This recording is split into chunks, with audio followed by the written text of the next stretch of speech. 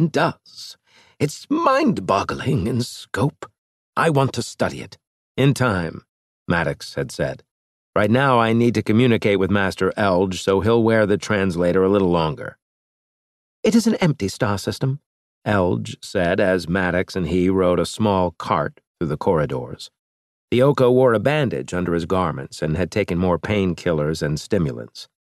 It turned out that Elge knew about Lammer points, although the Okos called them portals.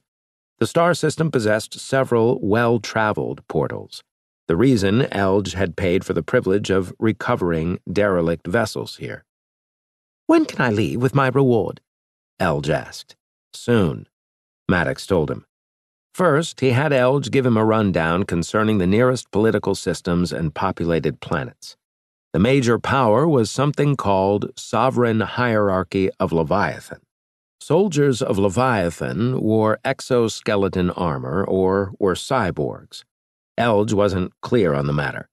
Several planets within a 10-light-year range held giant but docile Kursks, the clever Dadaksha, and machine factories serving Leviathan. Elge proved evasive when questioned about the Okos Union. Maddox got the impression the Okos were nomadic, perhaps akin in ways to spacers. Maddox left Elge with Meta in a medical chamber so the Oko master could rest.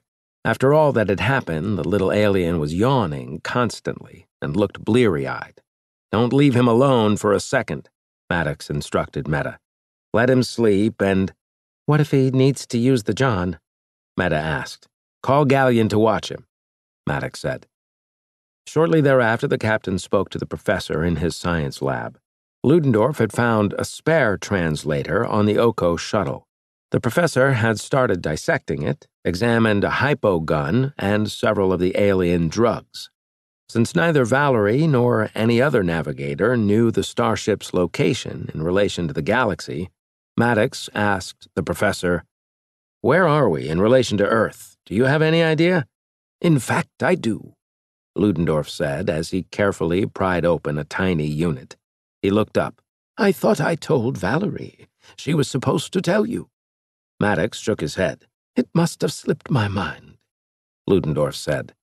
The Methuselah man bent low, peering at the opened unit through a stationary magnifying glass. Captain scratched a cheek as he waited. Despite Ludendorff's interest in the translator, it was good to see him active again.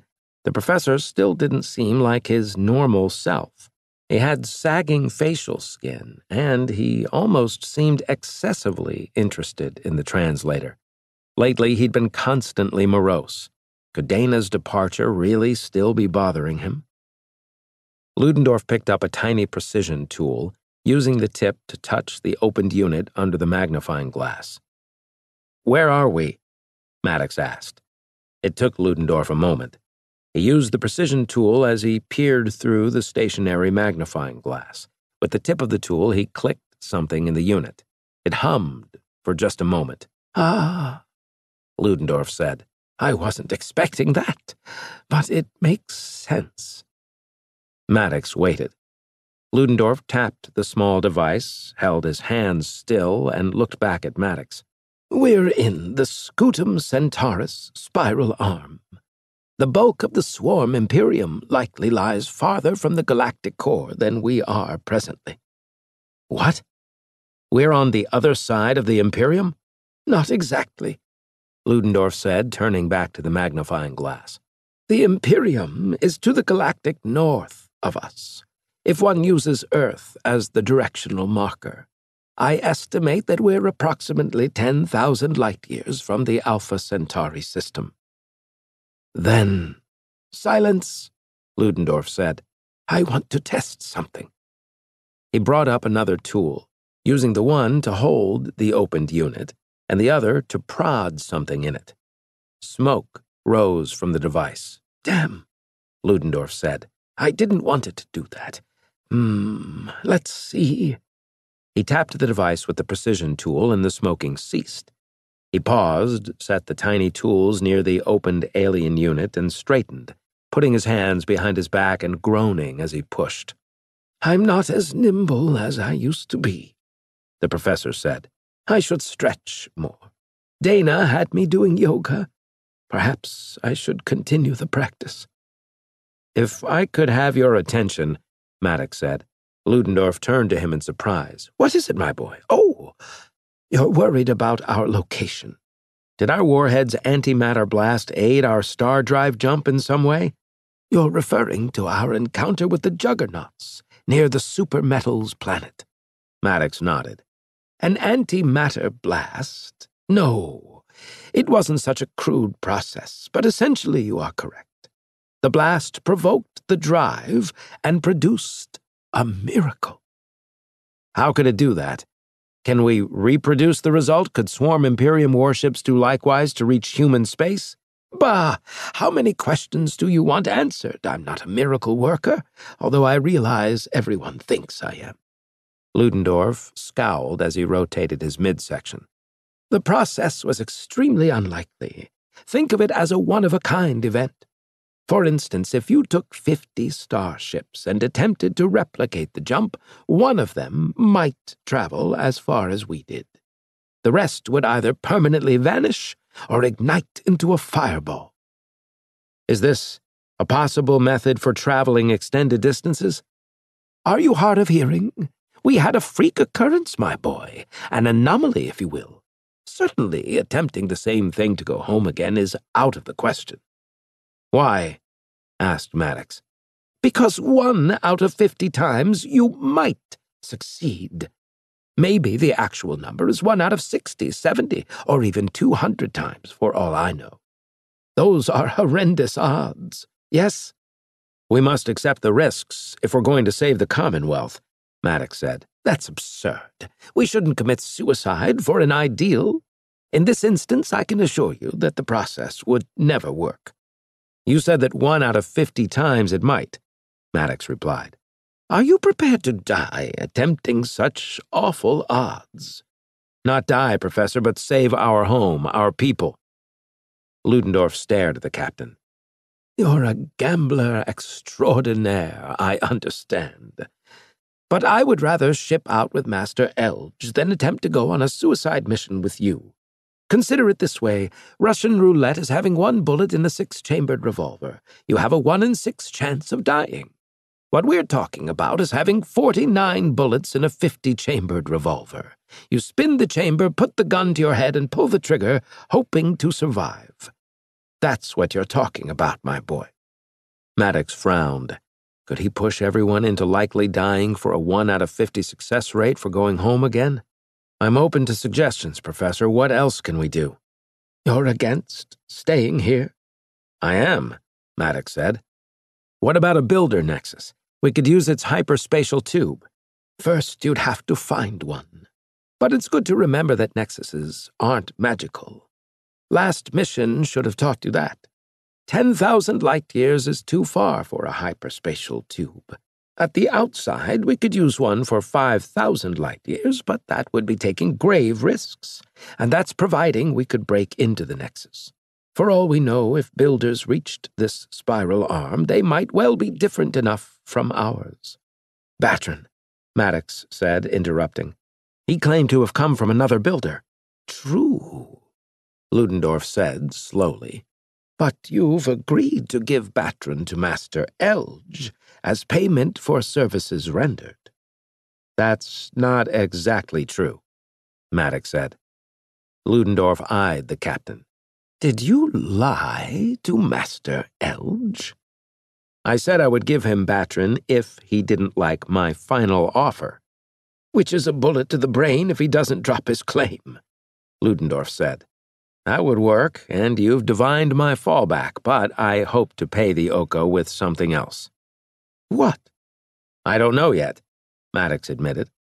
And I'm not overly interested in what a salvage operator would find intoxicating. Elge is a scavenger and attempted to steal my ship and likely kill all of us. I'll pay him something and keep Batron and my word. Calm yourself, Captain, Ludendorff said. I'm merely curious. Maddox nodded.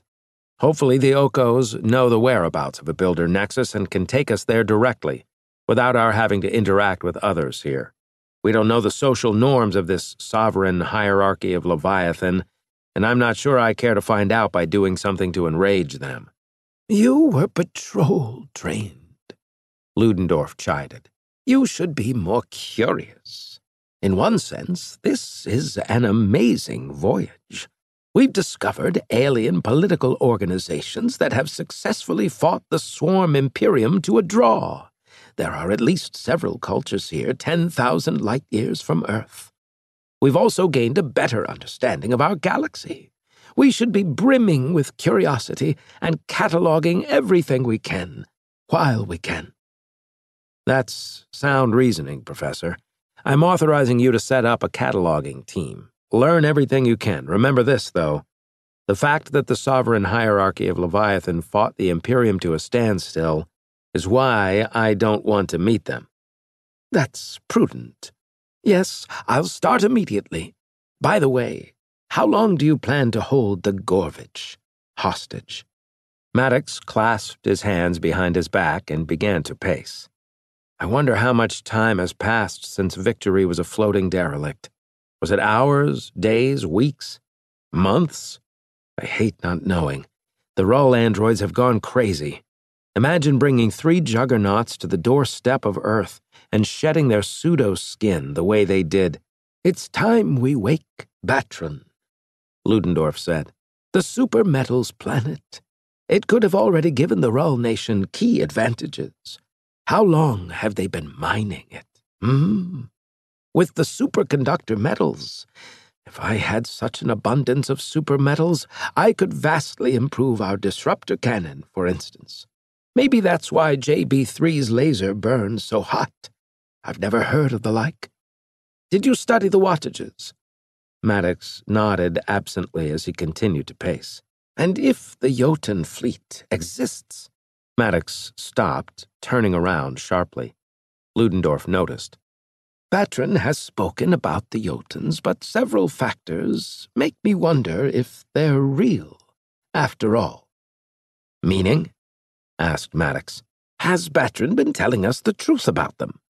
"Lisa Myers's hauler had a reflective shield and was able to project a binding force bubble," Maddox said. "I'm aware of that, but consider. One ship, a hauler, possesses the technology to do those things. Does that mean a Jotun fleet of Jovian aliens is really converging on Earth?" "You don't believe Batron?" "I need more proof before I accept the totality of his claims."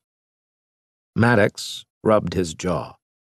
That was sound thinking, but the critical point was that they had to get home, a journey of 10,000 light-years, and they had to do it before the Hurl androids gathered a large fleet of juggernauts and rushed the solar system. Wasn't such an attack a possibility? Despite what Ludendorff suggested, a Jotun fleet could well be coming to aid the Hurl androids. "I'll see you later, Professor. It's time I had a heart-to-heart discussion with Master Elge." Chapter 46. Victory and RV Gorvich were several hundred meters apart at the edge of the Red Giant system. The recovery vessel was larger than Maddox had anticipated, about a quarter the size of the Starship. The Gorvich held the equipment and living quarters for the Oko wives, children, and slaves. The slaves, it turned out, were for purchase, both as novelty items and as workers. There were many species aboard. Master Elge claimed to own 7 different classes. When Ludendorff learned about this later, he suggested Maddox buy at least one of each. "We're not slave traders," Maddox said. "Nor are we going to capture intelligent beings and take them so far away from home that they can never get back again." "They won't go home anyway as slaves of the Okos," Ludendorff pointed out. "Maybe," Maddox said, "but this is the culture they know." "Small comfort for the slaves," Ludendorff grumbled. "But have it your way. You're the captain, even if this is missing a priceless opportunity to learn more about this region of space." In any case, recovery vessel Gorvich was longer than it was wide, with fusion engines. It turned out that Master Elge was eager to acquire antimatter technology. Maddox decided it wasn't for sale. Later, he dined with Elge in an observation lounge, having learned of the Oko diet. It was vegetarian, consisting mainly of roots, large alien berries, and nuts. He'd had the dishes prepared on the Gorvich and brought over to Victory via shuttle. Afterward, they drank an Oko vintage of wine, which was eminently palatable to Maddox's tongue. Finally, Maddox dabbed his lips and said, "It's time to discuss terms." Elge nodded. He was wearing silk garments that reached to his metal-shod feet, and had tied a red ribbon to the end of his furry tail. He wore silken half-gloves that showed the claws at the tips of his slender fingers. A platinum pendant also hung from a silver chain around his neck. Elge fingered the pendant as if it might be a weapon of sorts. The Oko guest had been given a higher chair than Maddox, so he could reach the table comfortably. The captain estimated that Elge weighed 100 pounds at the most, possibly less with all that fur. "I am quite interested in the mechanical man," Elge said.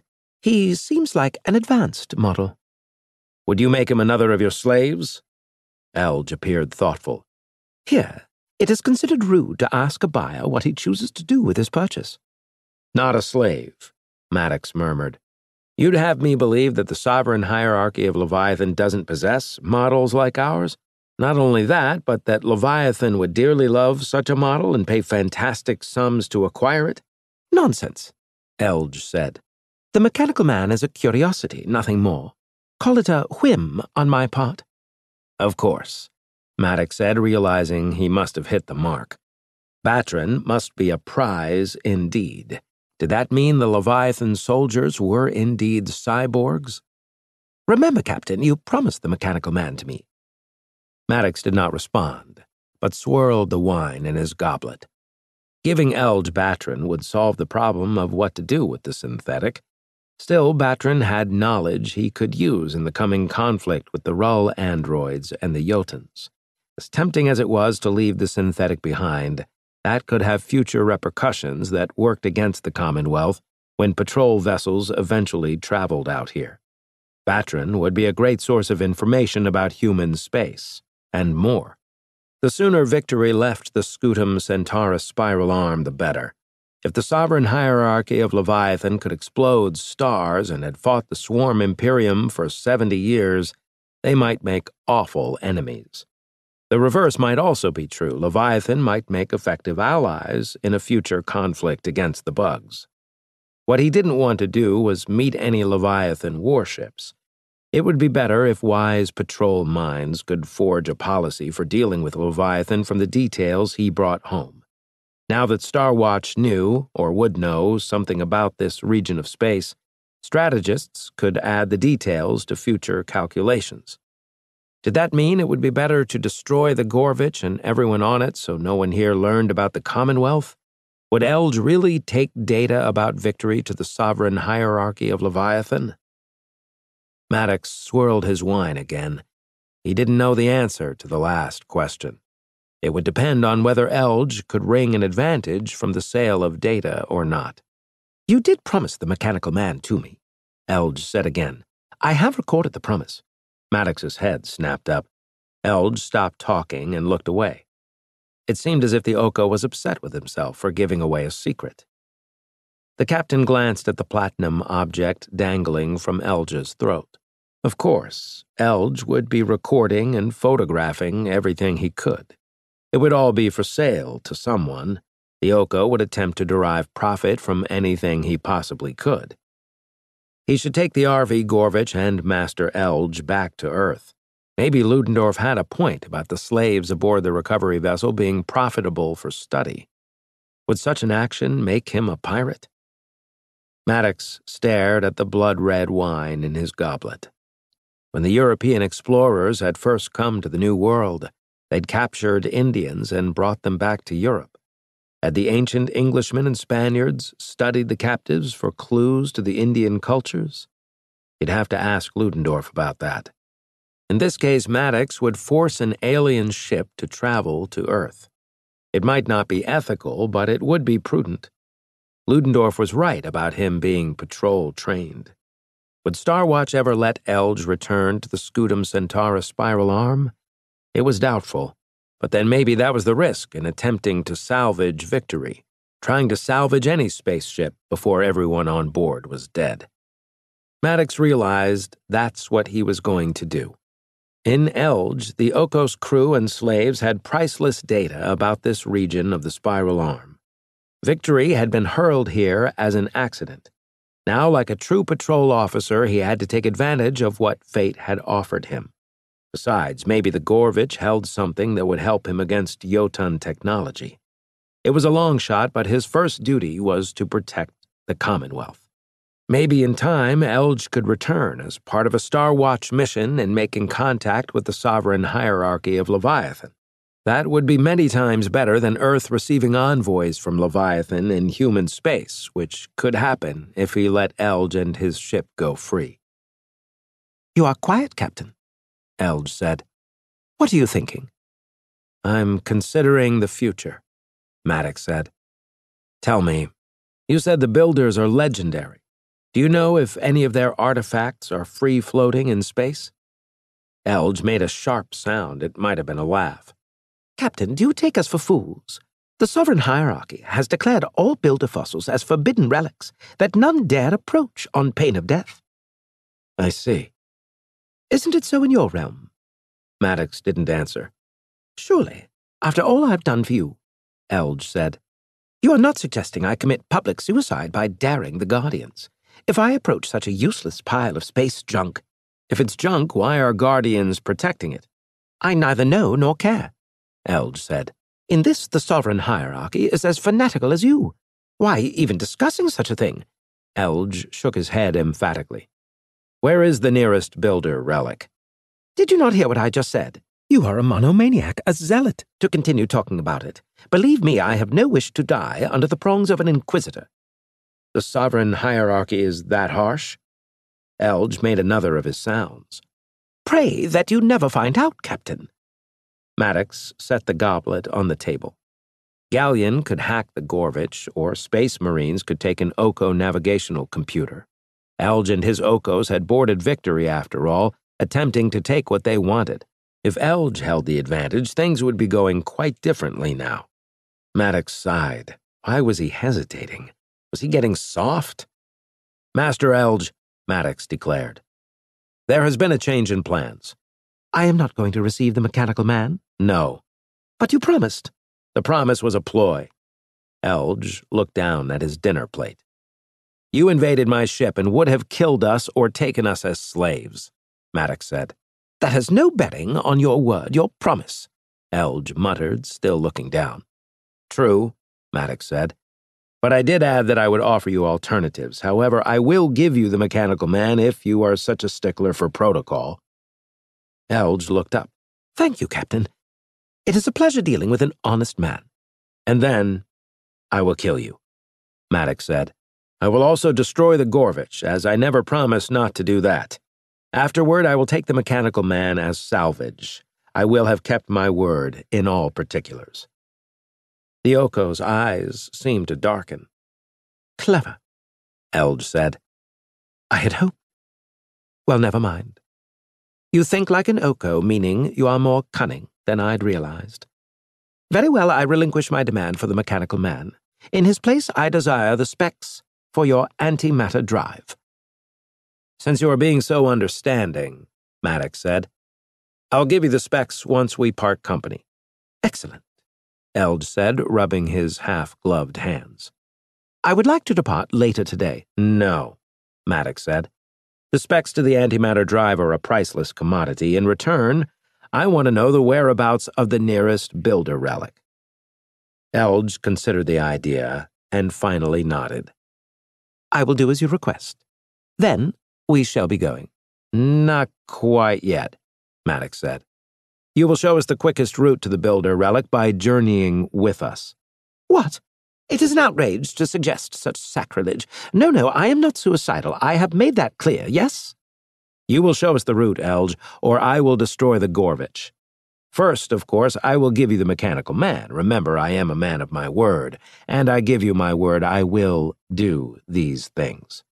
For the next few minutes, Elge twisted and turned with his objections, but finally and reluctantly agreed.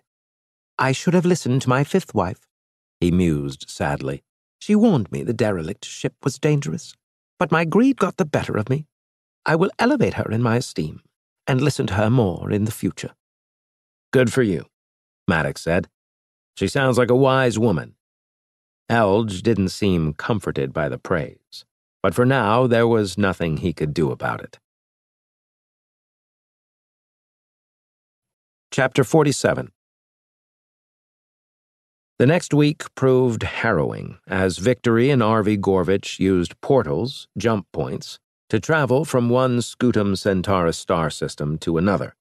Maddox warned Elge more than once to stick to the truth. He wanted to maneuver through empty star systems only. Even after the warning, however, the Oko Master lied several times.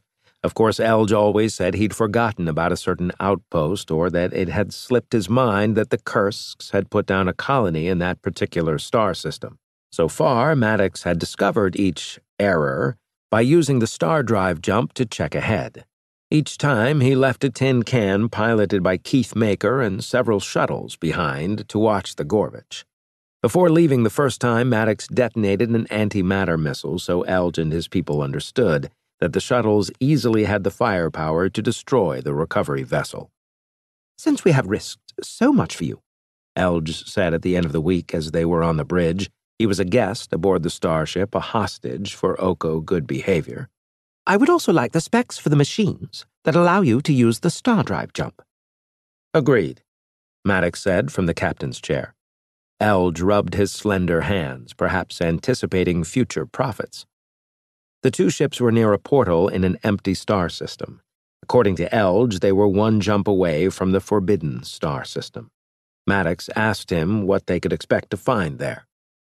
I lack such data, Elge said, having maintained that position from the beginning. The more I think about it, Maddox said, the odder it seems that you've never purchased such interesting information. The soldiers of Leviathan would not approve. Which would make such data even more valuable, Maddox said. You're right, Elge said. Great profit often comes at great risk, and it is true that such data is for sale among criminal elements. But I've never had the need or a client who desired it. I do know this, the Guardians possess deadly vessels. You should forget this madness. Why do you need to see the Builder relic? It is old and useless. Ludendorff was on the bridge today. You speak confidently about it, Master Elge. What else do you know about the relic? Know in what way? Its mass, perhaps? Why would I care to know its mass? Elge scoffed. That is more madness. This I know and no more, so do not pester me about it. The relic is shaped like a pyramid, a giant rotating pyramid, not like those on Gamma Deuce 2. What color is this supposed pyramid? Ludendorff asked in a seemingly off-handed manner. Silver, Elge said. Does the color matter? Ludendorff shrugged indifferently, glanced once at Maddox, and then left the bridge. I saw that, Elge said. I am not stupid. The glance has meaning. Is silver an important color? Possibly, Maddox said. Ah, saying possibly means it doesn't have meaning. I have made a study of you, Captain. You humans are canny. Once I believed you an honest man. Now, Elge rubbed his thin hands together. Your part of the galaxy must be terrible indeed to have produced beings like you. I would not like it there. With that being said, the sovereign hierarchy of Leviathan could use soldiers like you. Perhaps you can bargain with the Great One for a term of service. He hires? You didn't know? Elge asked. No, how could you? Are you interested in serving Leviathan? Possibly, Maddox said. Then let us leave this place. Don't even think about entering the relic system. That is a quick way to die. Instead, I can point you to a recruiting— Master Elge, Maddox said, interrupting. I'm sending Space Marines on to the Gorvich. What? No, that is an outrage. No more than you leading a salvage team on to Victory.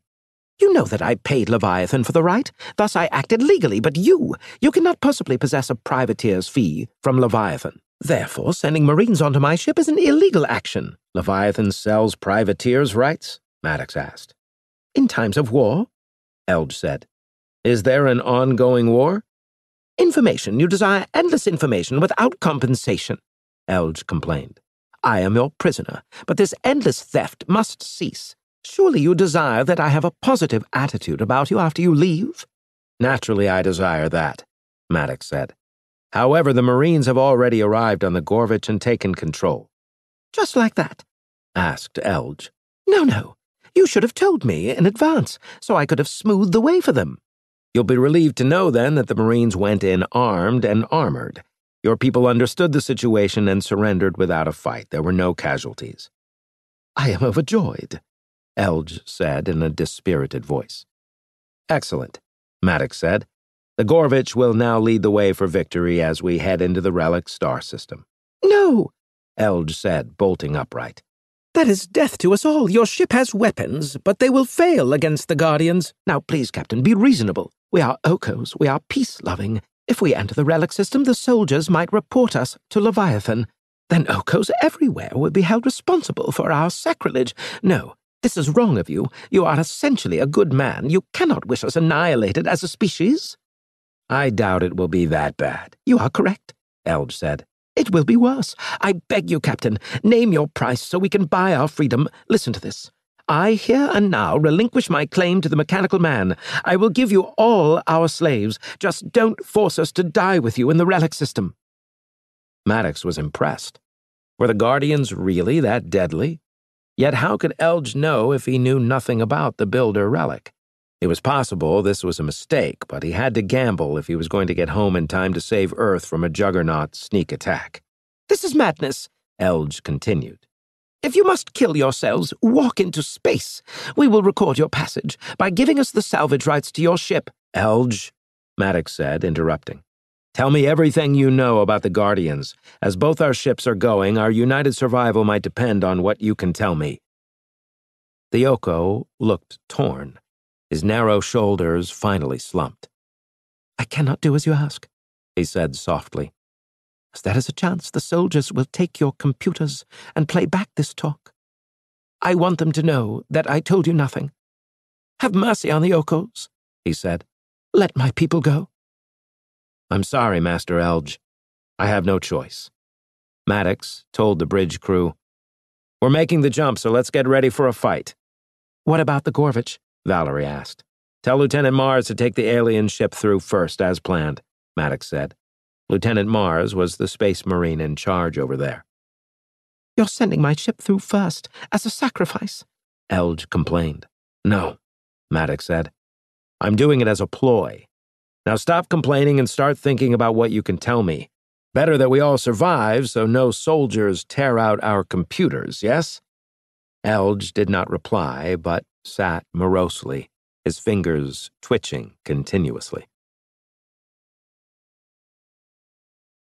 Chapter 48.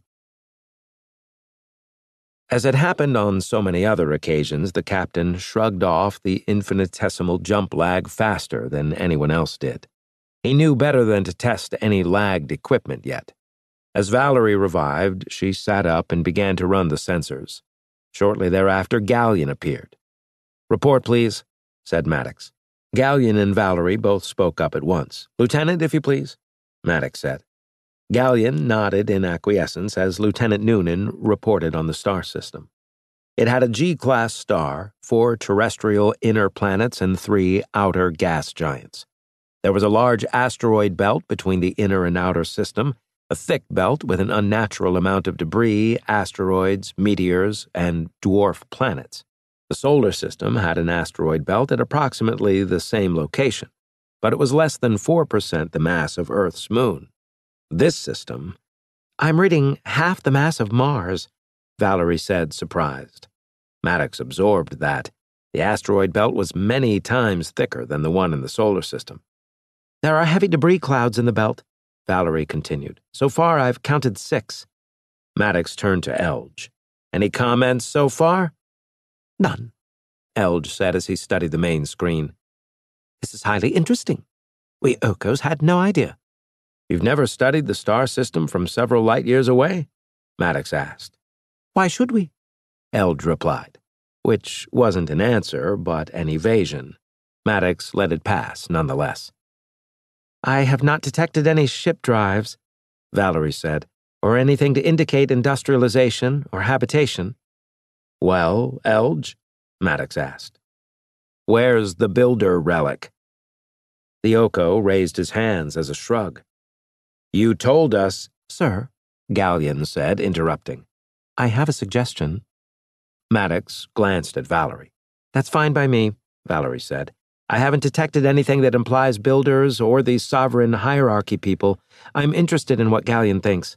"Not people," Elge chided. "They are the sovereign hierarchy of Leviathan." "What is Leviathan exactly?" Maddox asked. "A name that implies the whole," Elge said. That didn't seem like much of an answer. The captain turned to the ad hoc hollow image. "Gallion, you have any idea?" "I do, sir. The sheer mass of the asteroid belt implies builder meddling. I am not sure if that is the correct way to say it."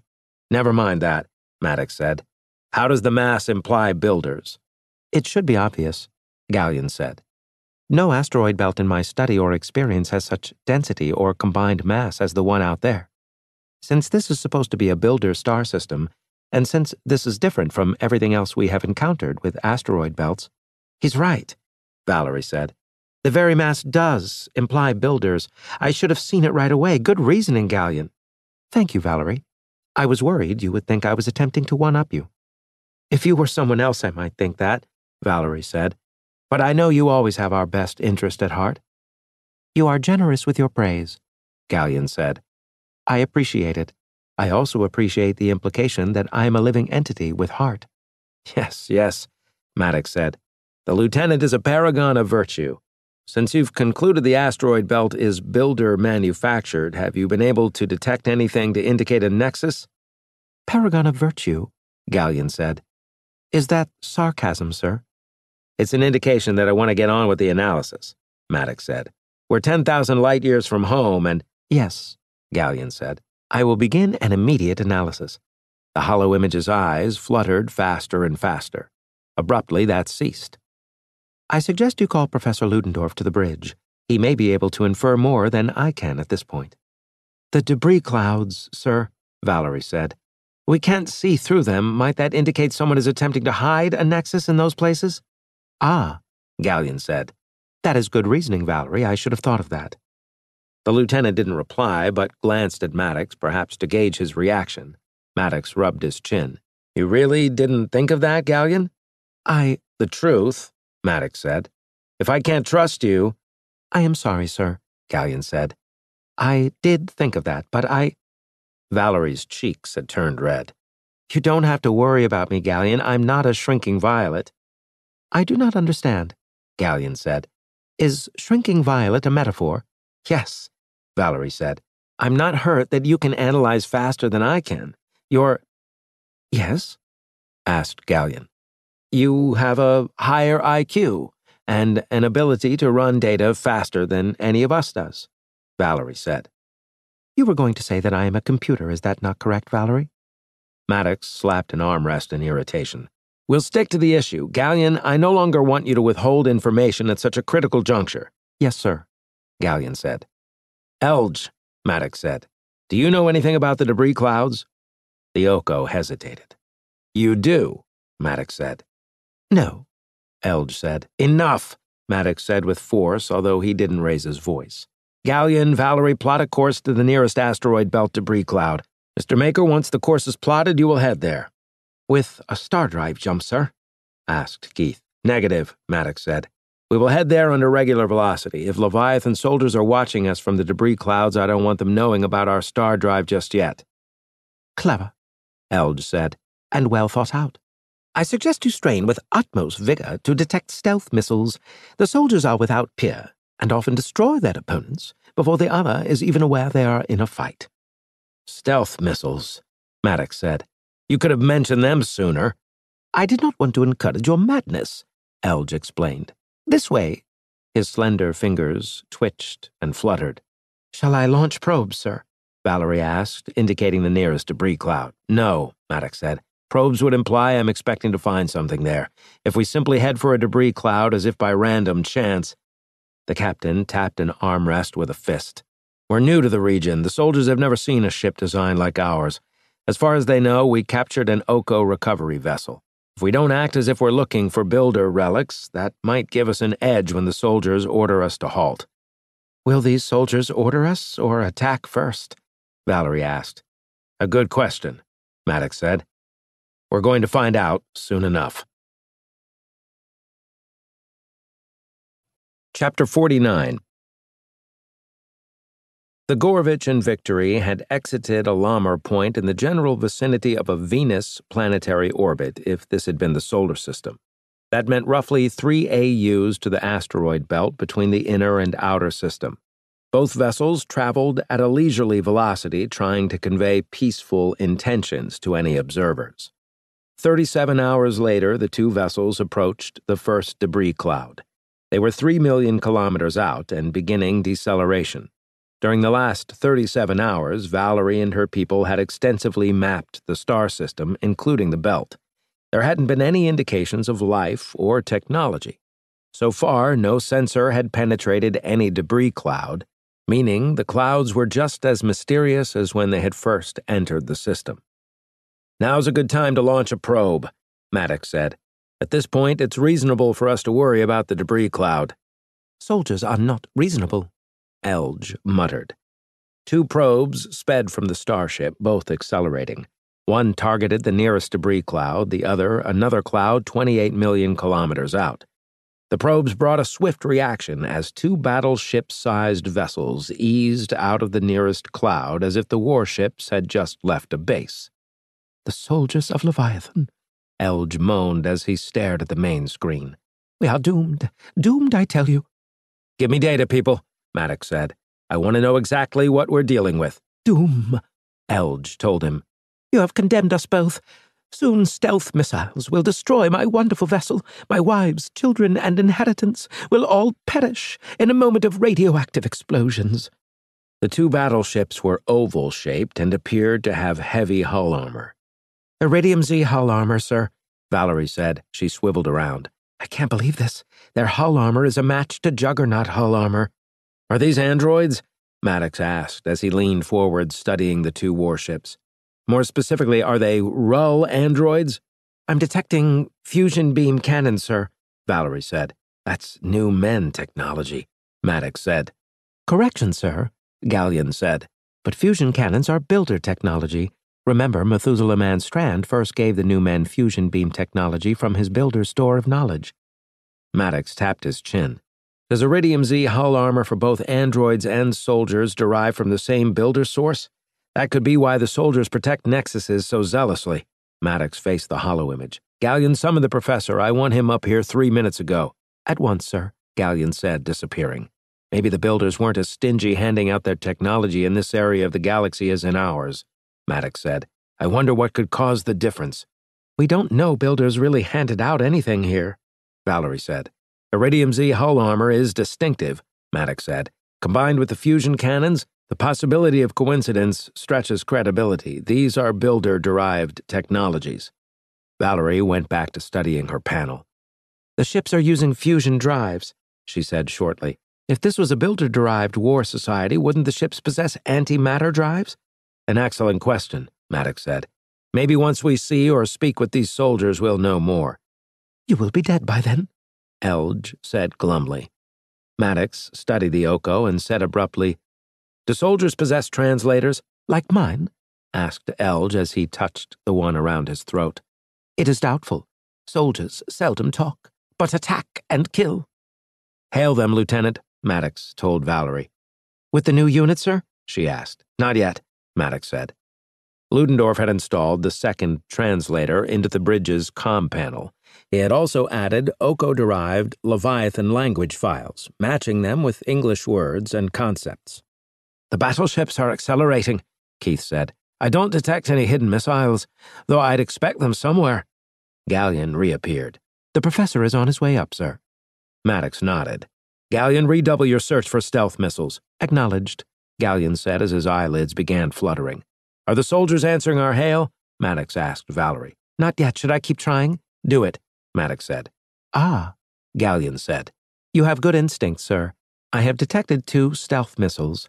They are each heading from a different direction. One is bearing down on us from the star's direction. The other, the one with the higher velocity, is coming through the asteroid belt. It will pass the debris cloud. Have you determined what kind of missiles? Asked Maddox. To a degree, Gallion said. They are black ice-coated missiles. The starward missile is 2 million kilometers from us and closing. The asteroid beltward missile is 4.5 million kilometers away. Target the first missile when it comes into range, Gallion. Use the neutron beam to destroy it. Once more, Gallion's eyelids fluttered. I am activating the neutron cannon and tracking the missile. It has not made any deviations since detected. That would indicate the soldiers believe their stealth technology is working. I'm stunned you found their missiles, Elge said. I would gladly pay for such sensors. Noted, Maddox said. Seconds passed as the bridge crew continued working at high alert. I am firing, Gallion announced. A purple neutron beam lashed toward the star. It did not seem to fire at any one thing. Abruptly, an intense light appeared and winked out. Hit and destroyed, Gallion said. Now the other one, Maddox said. The enemy's fusion cannons are coming online, Valerie warned. Once more, the purple neutron beam speared into the darkness. Like before, it struck the stealth missile, causing a bright light to briefly flare into existence. The latter destruction was a mere 500,000 kilometers from the 2 Leviathan warships. Any reply yet? Maddox asked Valerie. Nothing, she said. I am picking up a targeting lock. They're getting ready to fire at us. Maddox pursed his lips and nodded decisively. Hail them with the translator. Use the Leviathan setting. Tell them we come in peace. Maddox turned to Gallion. Warm up the disruptor cannon. If they want to fight, we'll destroy them as fast as we can. Are you mad? Elge asked. To provoke the soldiers of Leviathan. They're answering, Valerie said, interrupting. Shall I put the image on the main screen? Do it, Maddox said, sitting back as he waited to see what a soldier of Leviathan actually looked like. Chapter 50. The pattern on the main screen altered. A moment later, a narrow-faced individual appeared before a wall of computers with continuously shifting lights. The individual had 2 dark eyes, a nose, and a thin mouth, held in disapproval. He had a tall forehead, sparse hair, and close-cropped ears. He wore a black uniform with a high collar. Maddox studied the eyes. The sockets appeared to be metal, the dark eyeballs made of hardened plastic. The skin around the sockets seemed like flesh. A cyber, Ludendorff said quietly. Maddox glanced back at the professor who had just entered the bridge. What's that mean? See for yourself, Ludendorff said as he walked forward. The creature is part machine and part biological, and seems almost human in origin. In any case, I call that a cyber. Like a cyborg? Asked Maddox. Cyborg, 2 words that mean the same thing, Ludendorff said. I prefer cyber, however, as it is more elegant. You bicker among yourselves, the cyber said. That is unseemly. You have addressed me and should all be bowing in submission. I am the supreme soldier of the Leviathan in the Cavil system. Maddox inclined his head. I greet you with joy and peace in my heart, supreme soldier.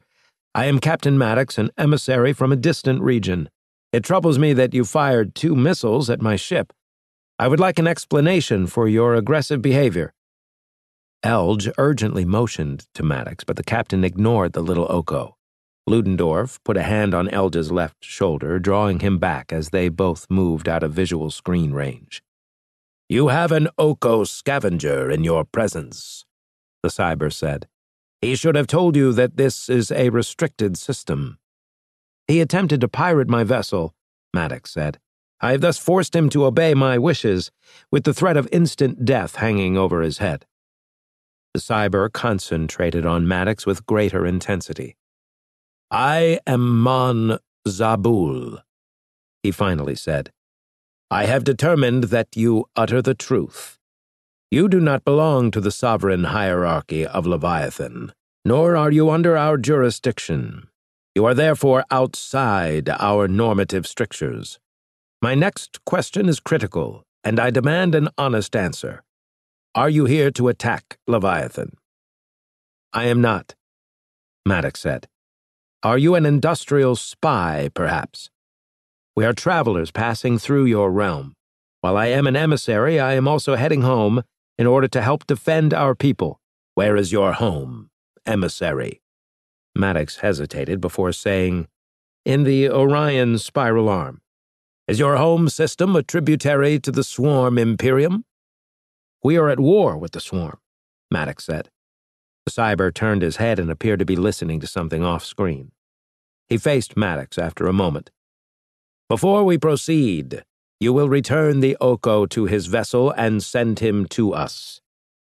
His vessel is a prize of war, Maddox said. We claim it by right of combat. No, no, Elge whispered. Are you mad? You must not say such things to him. We have scanned the recovery vessel Gorvich, the cyber said. It is an Oko-run ship under our jurisdiction. According to the latest file, Master Elge runs the Gorvich. He is a licensed salvage operator in Mark 108.212 region. Did he attempt to salvage your ship in that star system? He did. Presumably your ship appeared to be in derelict status, as an Oko of Master Elge's emotional profile would not attempt a privateering capture. Once his error became clear, he would have voluntarily left.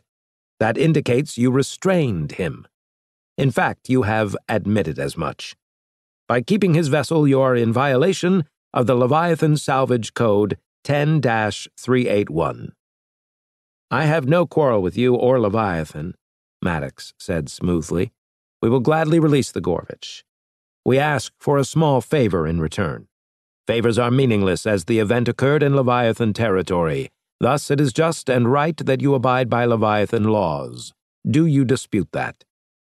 I do not, Maddox said. Then you will release the Gorvich this instant.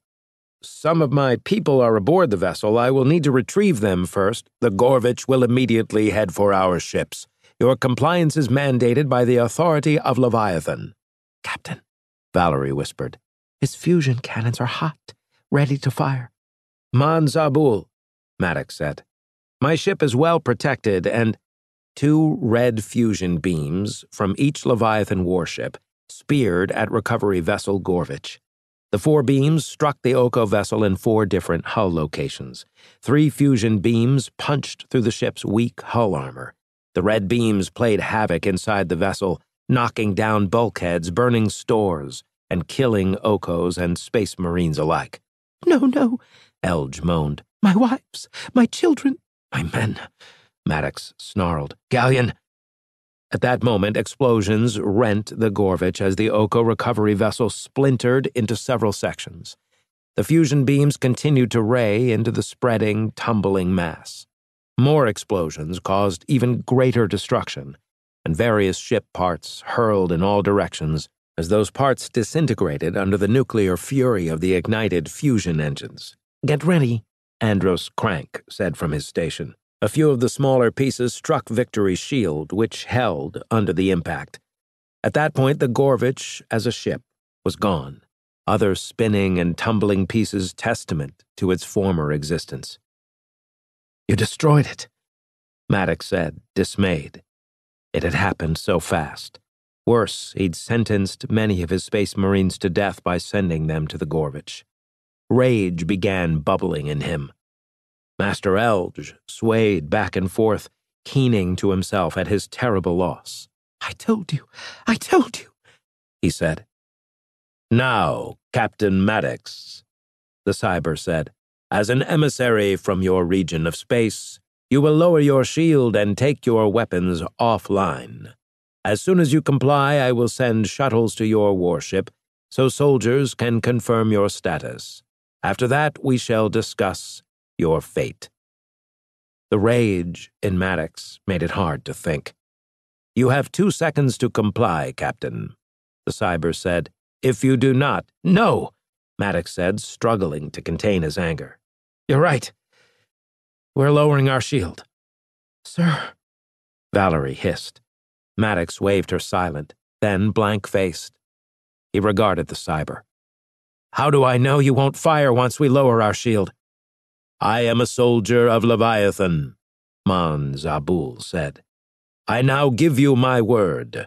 I will not fire until we determine your status, and only then if there is need. Maddox glanced back at Elge. The Oko was weeping and keening, still swaying back and forth. We can't drop our shield, sir, Valerie said. Thank you for your input, Lieutenant, Maddox said icily. Sir, Valerie said, Elge warned us against the soldiers.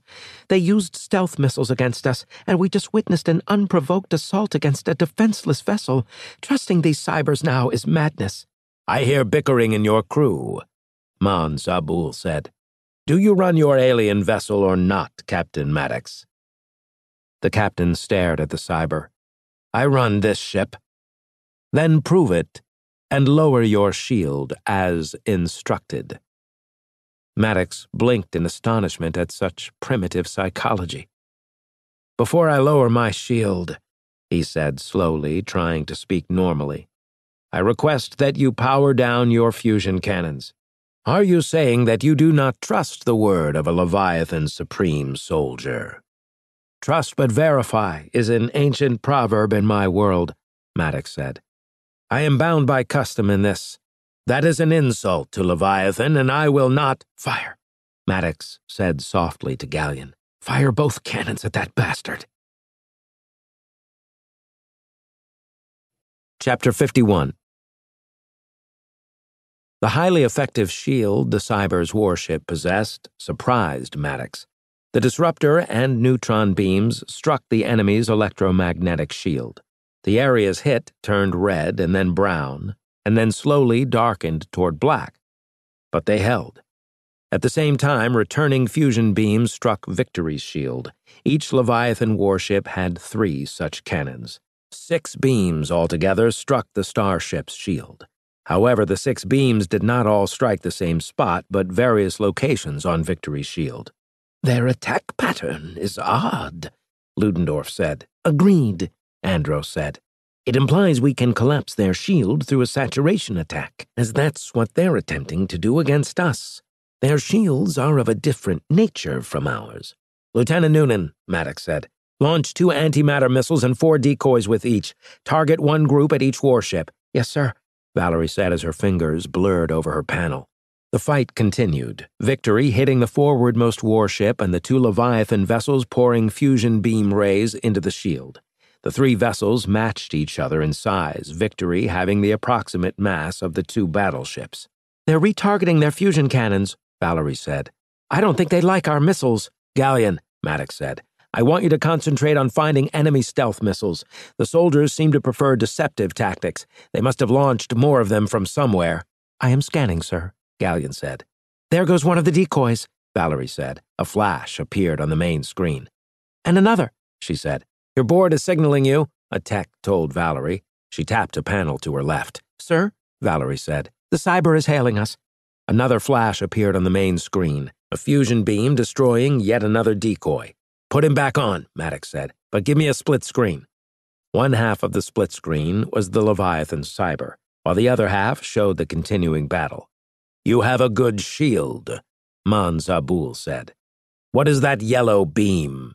Do you surrender? Maddox asked. The cyber's plastic eyes seemed to glow hot. A soldier of Leviathan never surrenders. It is an insult you should ask such a thing. I am a traveler to this region. I don't know your mores, remember? Master Elge is on your bridge. That infers you knew all about us. Saying otherwise suggests that you are a liar. A huge explosion and partial whiteout showed that the cybers had destroyed an antimatter missile. The nearness of the explosion disrupted communications, as a blizzard appeared on the main screen, causing Mon Zabul to disappear. The fusion beams from the second warship stopped hitting Victory's shield as the whiteout temporarily disordered the rays. As that happened, the disruptor and neutron beam darkened Mon Zabul's shield. It was seconds from collapsing. The cyber reappeared on one half of the screen. Let us negotiate, Manzabul said. What would you give us as tribute for us to cease firing? Maddox stared at the cyber in disbelief. You must hurry, Manzabul said. The time for negotiating is nearing its end. If you destroy my ship, you will have declared war against the sovereign hierarchy of Leviathan. We will never cease hunting you in that case. Nice bluff, Ludendorff muttered. He's a lot like you, Captain. Maddox turned to the professor. What if he's not bluffing, though? Do we want to start an eternal war with Leviathan? Bah! Ludendorff said. Finish him. He's a tyrant. Look how he destroyed the Gorvich. Your men died on it, Captain. I will warn you for the last time, Manzabul said. I am offering you a way out. Give me the secret to your yellow beam, and I shall allow you to leave the Kaval system. On one condition, Maddox said. We want to see the Builder Nexus. We want to go inside it. The cyber became motionless. Did Master Elge tell you about the ancient pyramid? He must have done so. I will log a report, and we shall annihilate all the Okos everywhere for his sacrilege. Are you insane? Maddox said. The soldiers of Leviathan are the symbol of pure sanity, Manzabul said. Even now, we are recording the battle. We shall learn from it. Nevertheless, the Okos will cease as a species. They have earned their fate. You won't let us onto the Nexus? Maddox asked. Your repeated insults demand a jihad against your society, Manzabul said. The Builders are sacrosanct. They are the gift-givers, the creators of Leviathan. How dare you speak such filth to me? It must be your odd nature that has corrupted your mind. We are the soldiers of Leviathan, the most perfect union of machine and flesh the universe has witnessed. We serve the memory of the Builders and await their return. Batron, Ludendorff said. Maybe that's how we can use him. Baffled, Maddox stared at the professor. Let Batron pass himself off as a builder. We can deal with the soldiers. It was too late for such deceptions. The cyber's shield finally collapsed, having lasted longer than expected. The neutron and disruptor beams struck a point against the Iridium Z hull armor. The substance began to melt as the two beams relentlessly bored inward. You are vile creatures, Manzabul declared. It is my great honor to have discovered such miscreants as you. I will not have died in vain, but have shown Leviathan the scum that exists elsewhere. Yes, you desire to profane our sacred nexuses. Know that your end is assured. The disruptor beam punched through the weakened point of Iridium Z armor and began ranging within the alien battleship. At that point, the antimatter missile arrived as the warhead ignited. As the first whiteout dissipated, a second expanded into existence. This one hid the awful damage and destruction to the first Leviathan battleship. Spinning pieces of hull armor flew through the whiteout, showing that the vessel must have exploded into separate parts. War is declared, Gallion said. What? Asked Maddox. Did you not hear him, sir? He said his destruction means— Enough, Maddox said. I heard him. I hope he was bluffing. I was analyzing Manzabul as he pontificated, Gallion said. I give it a mere 19% probability that he was bluffing. Thus, we have more likely begun war against the sovereign hierarchy of Leviathan. I hope you're wrong, Gallion. I do too, sir, even if that will lower my overall record as a prognosticator. Sir, Valerie said, the cyber in charge of the second warship is hailing us. Ignore him, Maddox said as his features hardened. He recalled his dead Marines.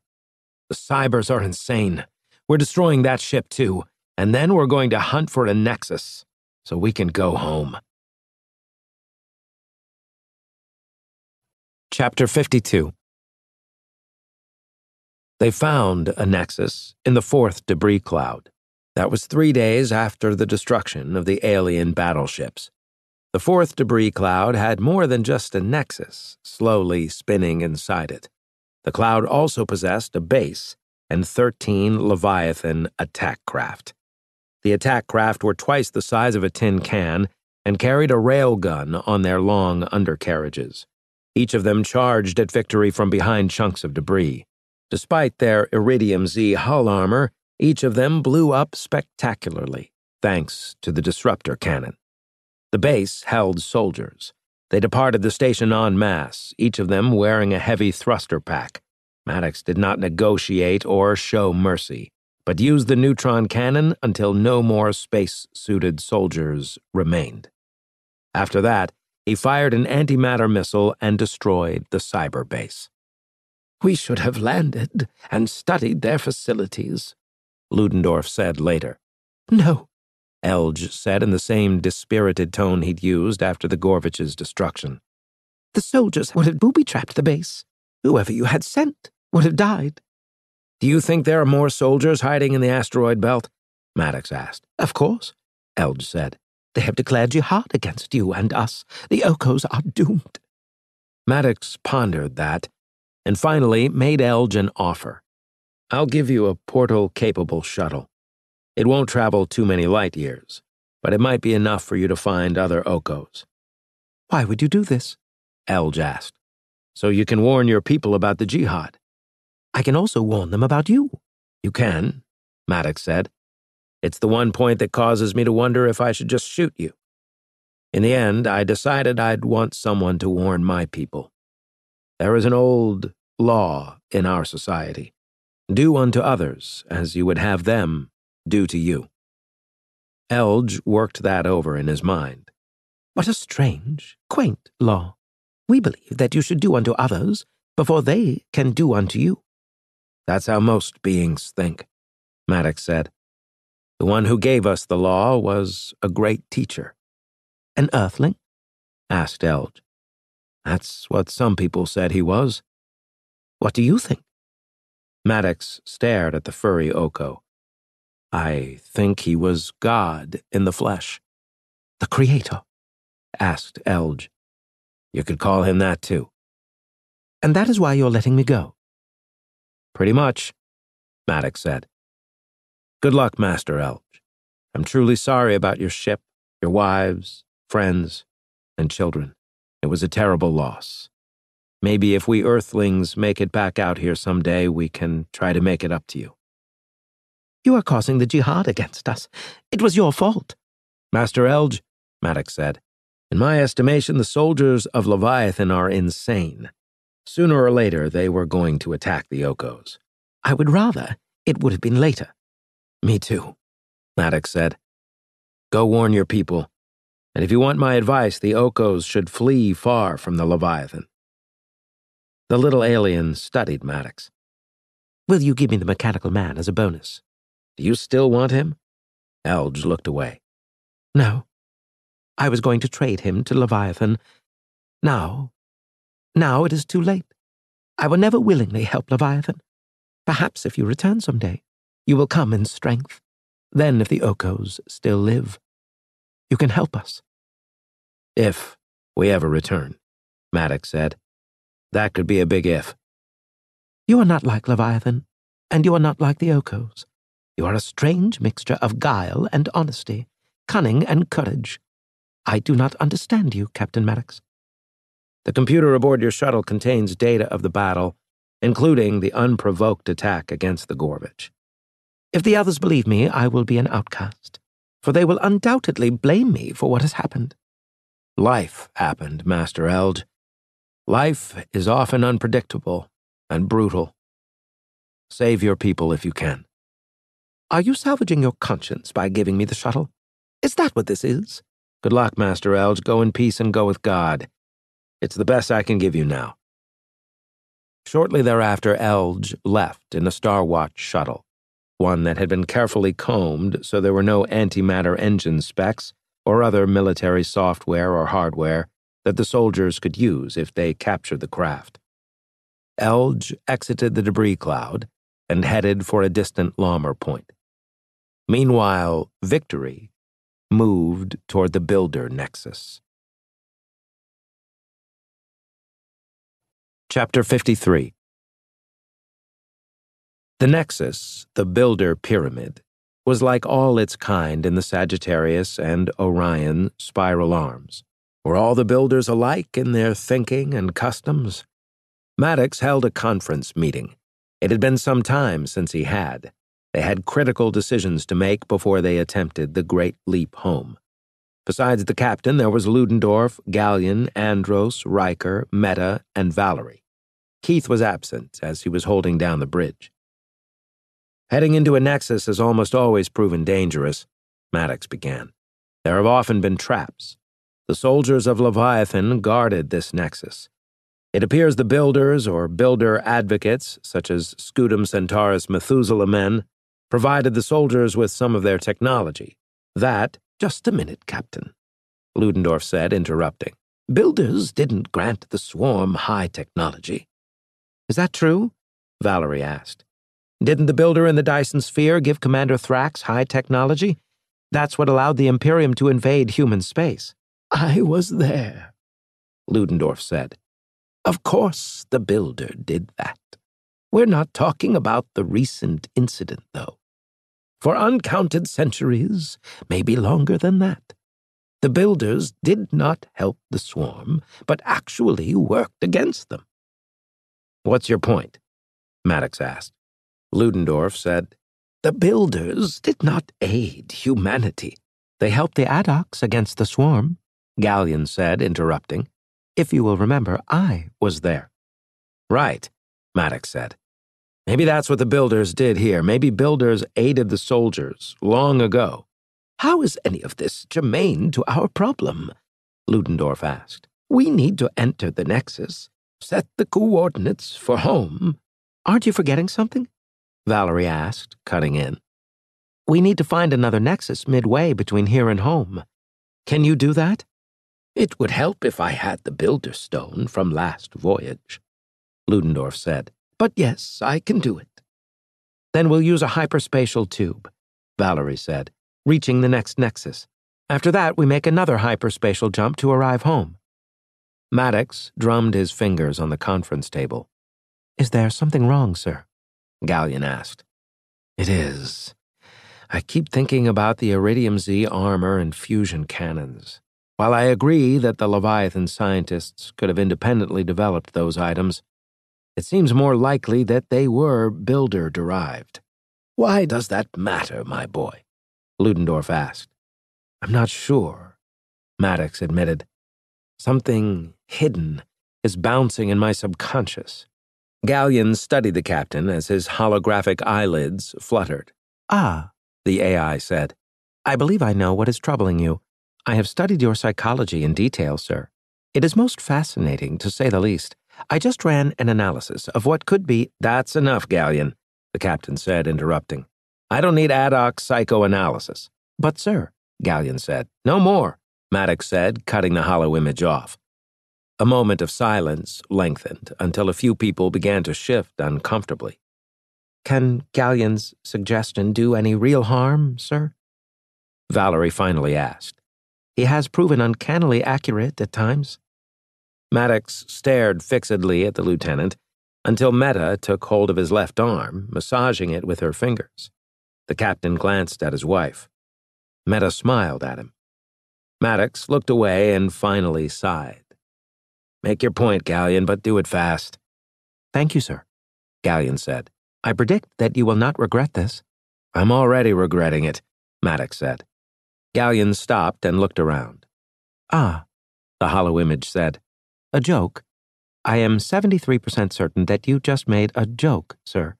That would imply— Gallion, Maddox said. Get to it, eh? Yes, sir, Gallion said. During these last few days, I have been correlating several interesting factors. Until quite recently in galactic history, the builders hampered the swarm, although they did not altogether stop them by committing genocide. The builder in the Dyson Sphere was different from his brethren in that he still attempted builder functions when the race as a whole had retired into hiding. Another difference was his aid to the Imperium. Therefore, I think we can conclude that he does not, nor did not, conform to builder norms. You're being long-winded, Maddox said. An idiom meaning speaking for extended periods, Gallion said. I do not see how that can be the case since I have hardly started to explain. Maddox opened his mouth, Meta put a hand on one of his arms. The captain closed his mouth, nodding for Gallion to continue. Builder norms would seem to indicate a marked preference for mechanical life, to use another idiom. In this instance, I mean sentient beings. I would classify myself in this group along with androids, synthetics, cybers, such as the soldiers, and maybe even the Methuselah men. I am no cyber, Ludendorff said hotly. Not precisely, Gallion said. You have been builder modified, however. I do not fit your category in the least, Ludendorff said. I am not altogether convinced of that, Gallion said. Once I was strictly biological. Now I am an amalgamation of computer and— No, Ludendorff said. I dispute your claim, Professor, Maddox said sternly. Everyone stopped speaking. Maddox nodded. Gallion, leave the professor and the Methuselah men out of this. Ludendorff is a separate category, but go ahead and make your greater point. Thank you, sir, Gallion said. Notice that the builders often mechanized themselves. Some of the builders we've met were themselves androids. Consider the builder cube that used bioflesh and a deatomizer to reconstruct itself. Consider the Yen-Cho android that aided the builder cube. Why, Batron. Gallion quit speaking. What's wrong, Gallion? Valerie asked. The hollow image had frozen, with only his eyelids flickering. Abruptly, Gallion turned to the captain. Batron, sir, the hollow image said. Batron may be something other than what he claimed to be. Are you saying he's a builder? Ludendorff scoffed. By physiology alone, Gallion said, he is obviously not a builder, nor have I detected a builder cube or builder DNA samples in him. Fine, Ludendorff said.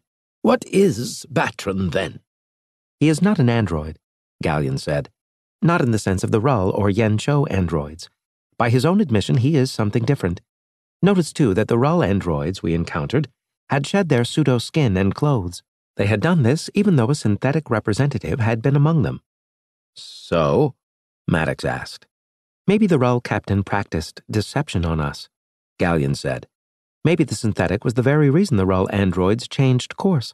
Why did Victory leap 10,000 light-years to arrive in the sovereign hierarchy of Leviathan? Was that a chance occurrence, or was it premeditated? A wonderful question, Ludendorff said sarcastically. Now tell us, Gallion, how did Batron cause the Starship to make the 10,000 light-year leap? He was unconscious at the time, remember? Everyone at the conference table stared at Professor Ludendorff. Wait, the professor said. He glanced at everyone in turn. Are you accusing me of doing this? While I am a brilliant scientist and the most advanced person here, I have my limitations. If I could cause a starship to leap 10,000 light-years, don't you think I'd have done it before this? The coincidence that we simply appeared here is too improbable, Gallion said. By what I have witnessed and analyzed, I believe that warships of Leviathan were to use the hyperspatial tube in 2 successive leaps to join the juggernauts in their assault upon the solar system. That's not only a preposterous statement, Ludendorff said. It's lunacy. What happened to your circuits, Gallion? And supposing I'm in league with androids and cybers, why didn't I have juggernauts make the 10,000 light-year journey with us so chrome-plated Hurl androids could put the proposition to the cyber soldiers themselves? Why have Victory do all this? Since you posed the question, Gallion said, I can only conclude that Victory is the only starship able to make such a leap. Since the Hurl were not going to capture Victory. At that point, Gallion cried out in dismay. Maddox jumped. Help me, Gallion said. Even as the hollow image spoke, he began folding inward on himself. The hollow image crumpled like tinfoil, and then vanished in a flash of light. What just happened? Riker shouted, jumping up as he drew his stunner.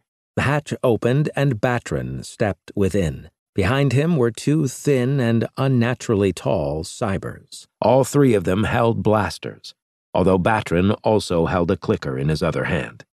What a clever AI, the synthetic said. He pointed the clicker at Ludendorff and pressed a button. The professor collapsed forward onto the conference table. Batron said, pointing the blaster at Maddox. Lift your weapon a centimeter higher and you are a dead man, Captain. Then I shall kill your wife, too. Maddox let his blaster drop, so it clunked on the floor. "This doesn't make any sense," he said. "Sit down, and I shall explain," Batron said. Maddox sat. "Good," the synthetic said. "I am relieving you of command, Captain, and taking it myself. You almost had me before. This time I won't make the same mistake." Chapter 54. Gallion as a holoimage had vanished from the conference room, yet Gallion as an artificial intelligence with the engrams of the last Addoc driving force was still very much in operation. His essence was locked deep in the Addoc builder-human-computer combination that made up his being. It surprised Gallion to find his consciousness deep inside the computer. He replayed the event that had caused. "Oh," he said to himself. "Batron is on. Batron." Gallion began an intense analysis of the situation. What could have happened to allow all this to occur? The obvious conclusion was the neural shifter Ludendorff had extracted from the android impersonating a Star Watch Marine back in the solar system. The professor had used the neural shifter to correct the altered mind patterns in Maddox's brain. After that, they should have destroyed the neural shifter. There was an 82% probability that Batron had modified the professor with the neural shifter. It was also likely that the synthetic had moved cautiously after that because he feared driving force Gallion. Yet, how could Batron or the professor have modified the star drive jump to perform how it had? That implied incredible technological knowledge that none of them possessed. What made sense, then? Gallion ran through many analyses and simulations. Finally, he reached a conclusion. It startled him to such a degree that he recalibrated and ran through the analyses and simulations a second time. "This can't be right," Gallion said. Still, nothing else made sense. That he had knocked Batron out the first time might have been something of a miracle. Could he achieve a second miracle? Gallion gave himself a 19% probability of succeeding again using the same tactic. 19% was too low, however. How then could he save his friends from the synthetic's treachery? He had to intervene now, or it would be too late. Batron wasn't going to give anyone a second chance, especially not with 2 cyber agents to help him. That meant he had to do something this instant. What can I do? Gallion asked himself. The AI knew he could not reform as a holoimage right away. His holoimage processors had burned out. How could Batron have done that? "I am right about the synthetic," Gallion said.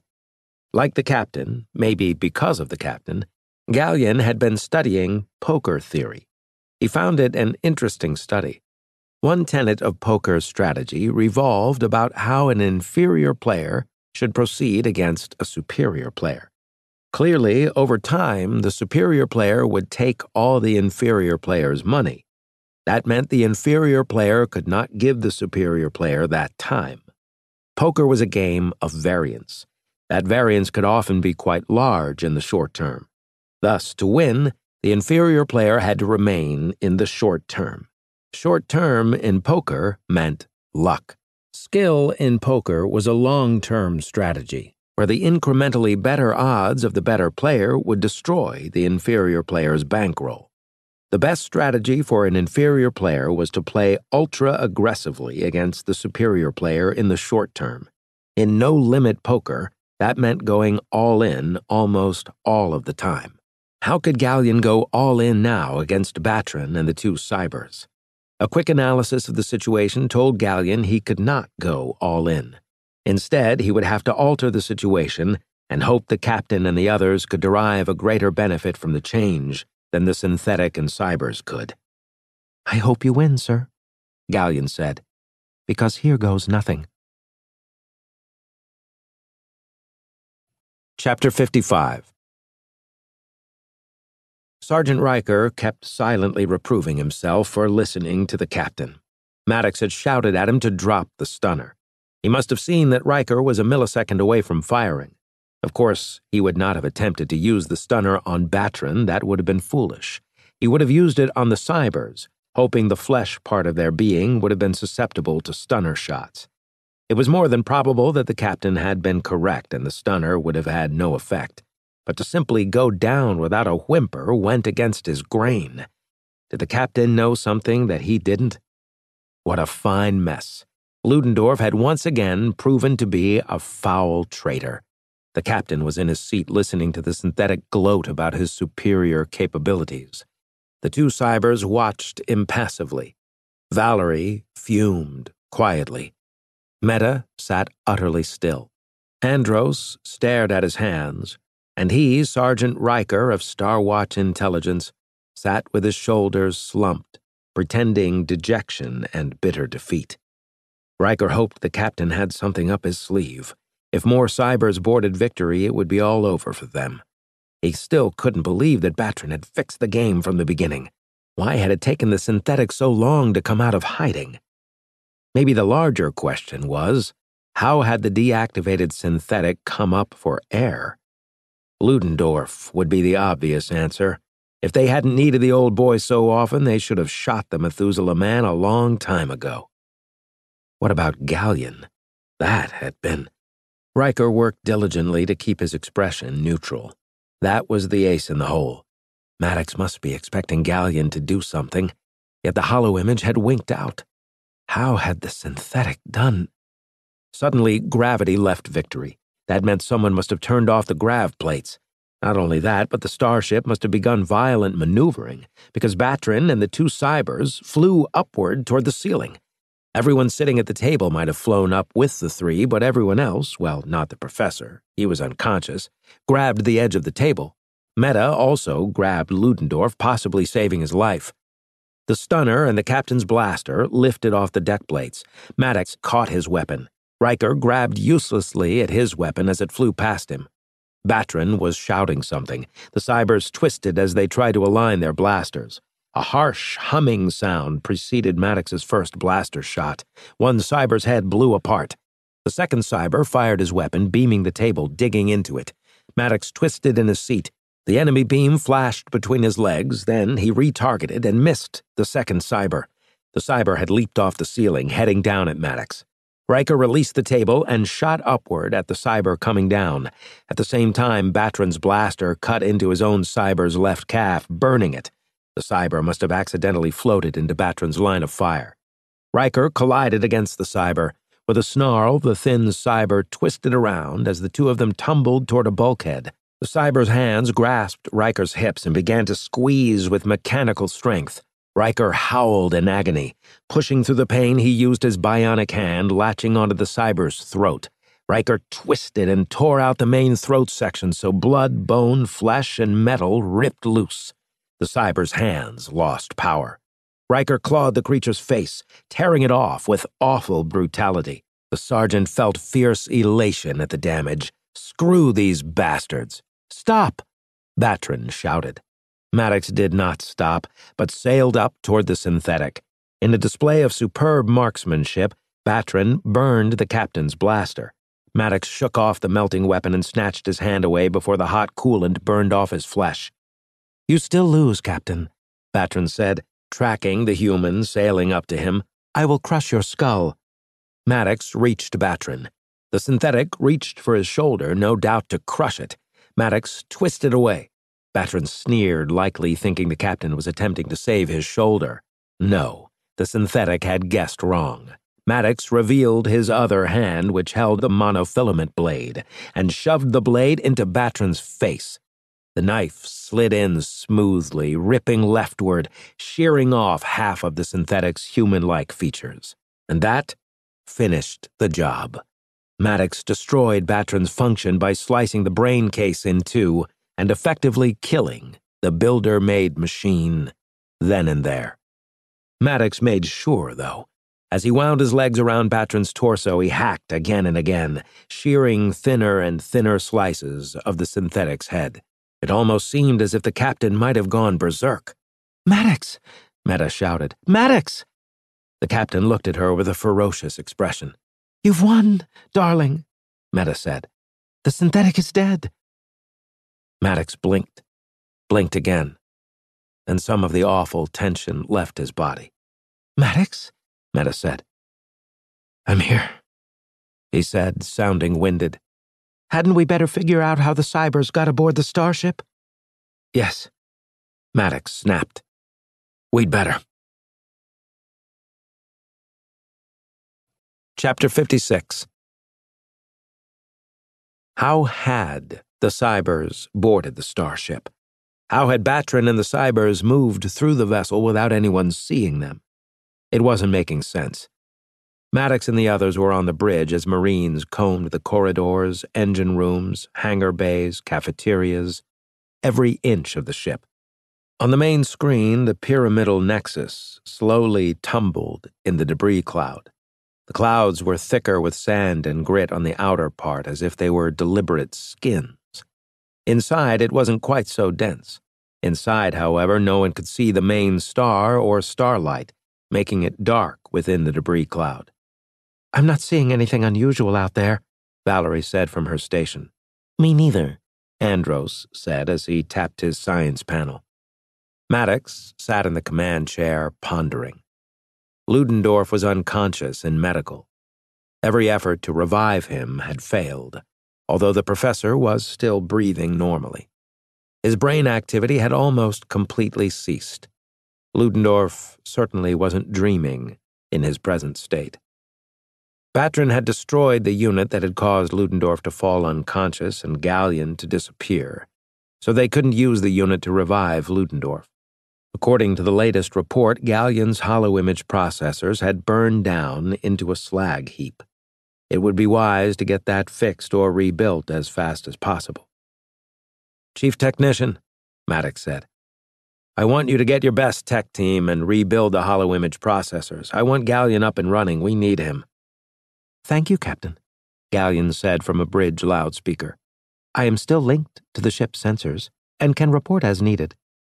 It felt weird hearing Gallion but not seeing him. It made the AI feel like a ghost.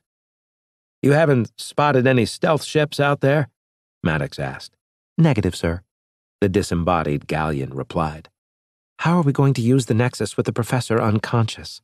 Valerie asked. Good question, Maddox said. First, I want to pinpoint the cybers. Could the two have been survivors from the thruster pack attackers? Valerie asked. Unlikely, Maddox said. But it's the most reasonable answer so far. How could Batrin cause our starship to jump 10,000 light years? Valerie asked. That's something I'm just not understanding. I have no idea, Maddox admitted. Gallion, he said, aiming his voice at a comm in the armrest. Do you have any idea? Not yet, sir, the AI said. I deem it quite possible that any jump features he or Ludendorff made to cause the event were removed soon after our arrival here. Why victory? Asked Valerie. What makes this ship so unique? Plenty of things, Maddox said. What has me worried are the things Batrin told us earlier when we were still in human space. Did an old one, a Jan Soth, on the Forbidden Planet, really send out mind waves that caused various groups to turn on Starwatch? I might be able to answer that, Gallion said. Shoot, Maddox said. The more truth a lie contains, usually the stronger or more believable the lie, Gallion said. I believe the doomed Jan Soth modified the synthetics for the very reasons Batrin gave. The synthetics are clever and can likely run a united attack against the Commonwealth better than individuals could on a random basis, those motivated by the Jan Soth's mind waves. That's convoluted, Maddox said, but it makes sense. I wonder why Batrin wanted to bring Leviathan warships to human space. Do you truly want me to answer that, sir? Gallion asked. Starwatch is powerful and has proven on many occasions to be a stubborn opponent. The hurl androids likely need or needed backup to succeed with the plan. There is one consolation to this theory. If Batrin believed the hurl androids needed allies, then likely the Jotuns are a bluff. Why otherwise go to such extreme and risky lengths to obtain Leviathan help? Good point, Maddox said. So what does all that imply about the hauler hiding inside Jupiter? That it either possesses Jotun technology or advanced technology that Lisa Myers has attempted to pass off as Jotun science. Who is Lisa Myers, really? Unknown, Gallion said. Despite all my analyses, she is a mystery. We have to get home, Maddox said. We have to revive the professor so he can program the Nexus. Sir, Gallion said, interrupting. If you recall, Dana and I have programmed a Nexus hyperspatial tube before. Dana's not here. True, Gallion said, but with help, I can figure out and use the Nexus controls. Can you find another Nexus 5,000 light-years from here? The answer will be in trying, Gallion said. Right, Maddox said. We have to get your hollow-image processors fixed as fast as possible. Captain, Valerie said, I've picked up a strange reading. It's coming from a probe we launched earlier. Get on with it, Lieutenant, Maddox said. Valerie nodded. The reading is unlike anything I've seen before. It indicates a faint, well, I'd almost call it a magnetic anomaly. But when I check this on thermal and visual scanners, I don't detect anything. Are you reading that, Gallion? Maddox asked. Valerie is correct, sir, Gallion said. But instead of a magnetic anomaly, I would call this an anti-magnetic disturbance. What? Maddox said. A polarity reversal, Gallion said. Never mind, Maddox said. How far away is this anomaly? A little over 12 million kilometers from us, sir, Valerie said. It's at the inner edge of the asteroid belt. Is Elge's shuttle still in the star system? Maddox asked. Valerie tapped her panel, checking. Yes, sir, she said. Maddox frowned thoughtfully. Could the anti-magnetic disturbance be the location of a Leviathan stealth ship? If it is, Valerie said, the cloaked vessel will see Elge's vessel as plain as day. Mr. Maker, Maddox said, prepare to leave the debris cloud. Gallion, get the disruptor cannon ready. I doubt the disturbance is a stealth ship, Gallion said. The signature is all wrong for that. We have no idea how cybers boarded the Starship, Maddox said. This anomaly is the only thing out of order. That means it's the best answer we have so far concerning the two mystery cybers. Could the anti-magnetic disturbance be a lure? Gallion asked. Are the hidden cybers attempting to draw us away from the Nexus? We're about to find out, Maddox said. Chapter 57. Victory burst out of the debris cloud with its shield keeping any sand or grit from striking the outer hull. The Starship accelerated even faster as it built up velocity, heading for the anti-magnetic anomaly. The disruptor cannon is ready, sir, Gallion said from a bridge speaker. Target the anomaly, Maddox said. I cannot fathom this, Gallion said. The anomaly has moved, is moving.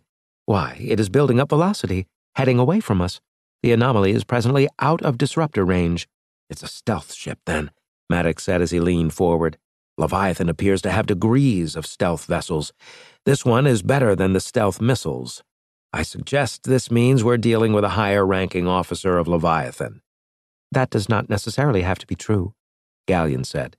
That is a human way of thinking, but Leviathan would not have to operate on similar thought patterns. Captain, Valerie said, interrupting, someone is hailing us. Is it coming from the anomaly? Maddox asked. It is, Valerie said. Most odd, Gallion said from the bridge speaker. Captain Maddox, a scratchy voice said. Are you receiving my signal? Put him on visual, Maddox said. Valerie shook her head. He's blocking any visual signals, just giving us audio. Maddox hesitated before saying, This is Captain Maddox of Starship Victory. Unless I can see who I am talking to, I will fire at you. That is a primitive response, the scratchy voice said. There you go, Maddox said. What a perfect deduction on your part, as I am a primitive. Do you delight in the slur? I positively revel in it, Maddox replied. Strange, the scratchy voice said. You are strange, primitive, as you insist, and of a bloodthirsty nature. No more than Leviathan, Maddox said. The scratchy voice being chuckled. You are attempting to prompt me. Interesting. You are not so primitive after all, but full of guile. I assume you practiced such guile in thwarting Batron. I had given that a low probability, especially as I had granted him reinforcements, as he requested. Do you mean the two cybers I shot? Maddox asked. A poor reaction to the cybers, I assure you. You could have learned so much from them if you had kept them alive. Thank you, Captain, for destroying them. It saves me many sleepless nights." "Who are you?" Maddox asked. "I could show you, but then I would have to kill you. Do you truly desire to know, then?" "Sir," Galleon said, "I have analyzed the voice patterns. The scratchy nature of his speech is a disguise. Valerie, if you would switch to the X3 bandwidth, I believe I can give you a visual." Valerie tapped her comm panel. The main screen wavered, turned blizzard-like, wavered once more, until a cyber with silver eye sockets and black plastic orbs with red glowing centers peered at them. "What's your name, cyber?" Maddox asked.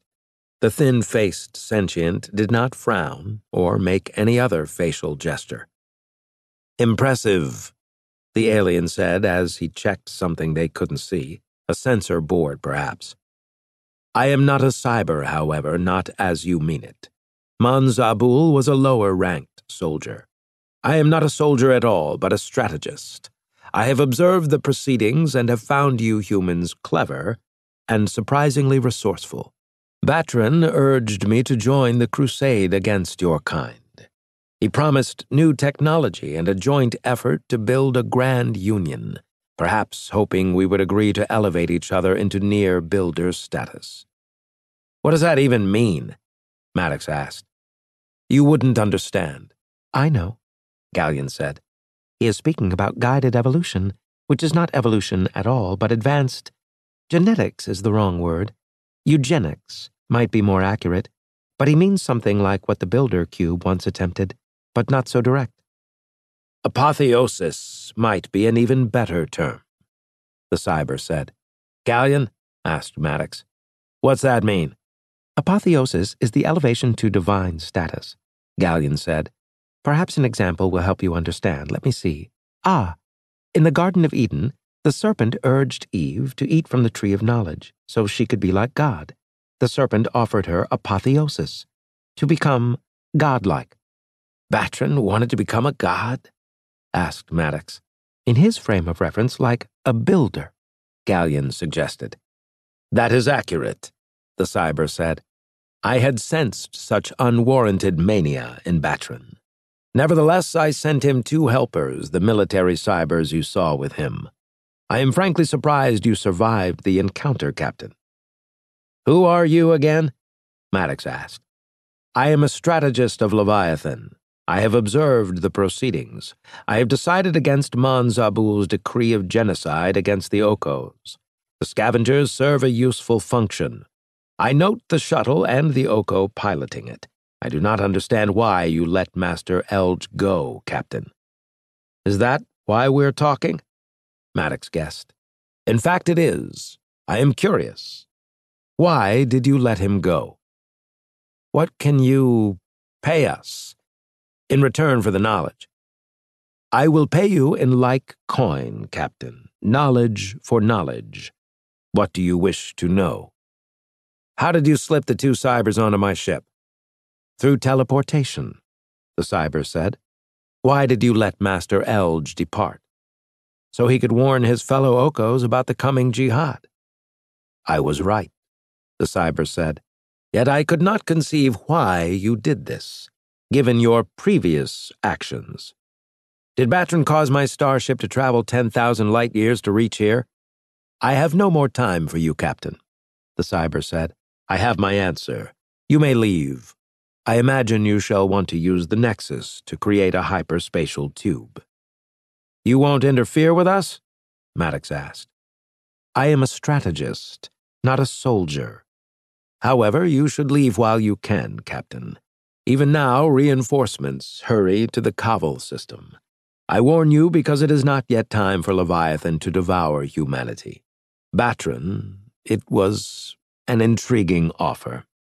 But Leviathan has enough on its plate for now if Batran and his hurl androids are too weak to destroy you on their own." "Batran controlled the hurl androids? You are clever and courageous in some areas, but almost hopelessly retarded in others," the cyber said. It is a wonder the human race has survived this long. Go, Captain, as your time to do so is almost gone. Maddox clicked the switch, shutting off the comm and screen. He scowled, hesitating to give the order he desired to make. "Let's fire," Keith said. "Let's finish the braggart." "Should I fire, Captain?" Gallion asked from the bridge speaker. Was the strategist telling the truth about the Yokos, or was this yet another deceptive ploy? "I could run an analysis on his truthfulness," Gallion said, perhaps guessing Maddox's unease. "No," Maddox said. "Mr. Maker, turn us around. Head back into the debris cloud." "We're not going to finish him?" Valerie asked. "Maybe he's hoping to learn something about the Nexus by watching us." "If he can teleport cybers onto the Starship," Maddox said, shaking his head, "he could have easily figured out how to use the Nexus." "He could be bluffing about the teleportation," Valerie said. "He could be," Maddox agreed. "But it's the only answer so far as to how the cybers managed to get aboard without our knowing." "If he has teleportation," Gallion said. "No more," Maddox said. "If the cybers were human like us, they would all use teleportation. But as you pointed out earlier, Gallion, this is a different race. Species. Call it what you will. They run things differently than we would.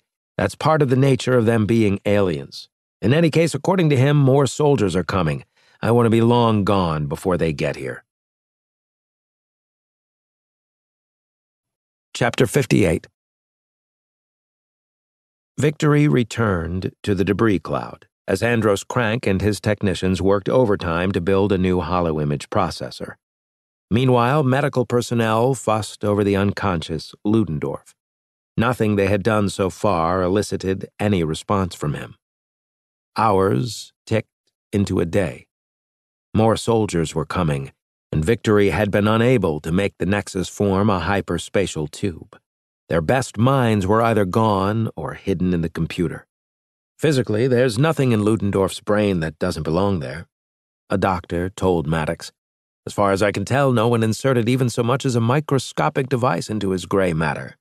I have no idea why we can't rouse him. Another day passed, and soldiers of Leviathan would almost certainly be in the Kabul system by when? Tomorrow?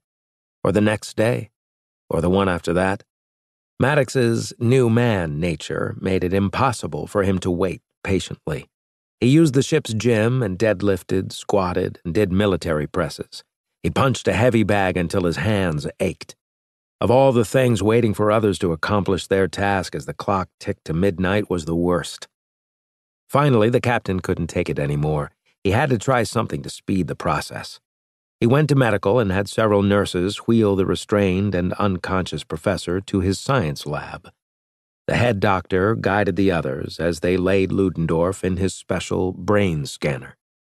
The short woman, the chief medical officer, shook her head later while examining Ludendorff's mind pattern chart. "I don't know what I'm looking for," she admitted to Maddox. The captain examined the chart. He didn't know either, but he wasn't going to accept that as a definitive answer. "It's time to roll the dice," Maddox said. Dr. Harris looked up at him with frightened eyes. "We'll use the neural shifter," Maddox said. "Gallion can tell us how to hook it up. We'll use it on Ludendorff once we're ready." "Who will use it?" Harris asked. "Certainly not me, as I have no idea what the neural shifter does or how to do it." "I'll do it," Maddox said. "Do what, though?" Harris asked. "We can't just aim and fire." "You're wrong," Maddox said. "That's exactly what we're going to do, aim it at his mind and shift neurons. Hopefully that jars something loose and allows him to wake up." "What if it causes permanent brain damage instead?" "We're out of options," Maddox said. "That's what it means to roll the dice." "He hates you enough as it is," Meta said, who had watched and listened. "Don't give him more reasons to hate you." "No," Maddox said. "He's the reason we're in this mess. Therefore, he can accept the risk. I hope for the best, naturally, but I don't know what else to do." Dr. Harris and Meta continued to try to dissuade Maddox, but he refused to listen. An hour later, as Ludendorff lay on a medical cot in the science lab, Maddox stood behind the controls of the makeshift neural machine. Wires and clamps were attached to a machine Ludendorff had built that held the small thumbtack-shaped device, which was aimed at the professor's skull. As Maddox stood behind the controls, he hesitated, hardly knowing what anything did. Finally, he tapped a switch.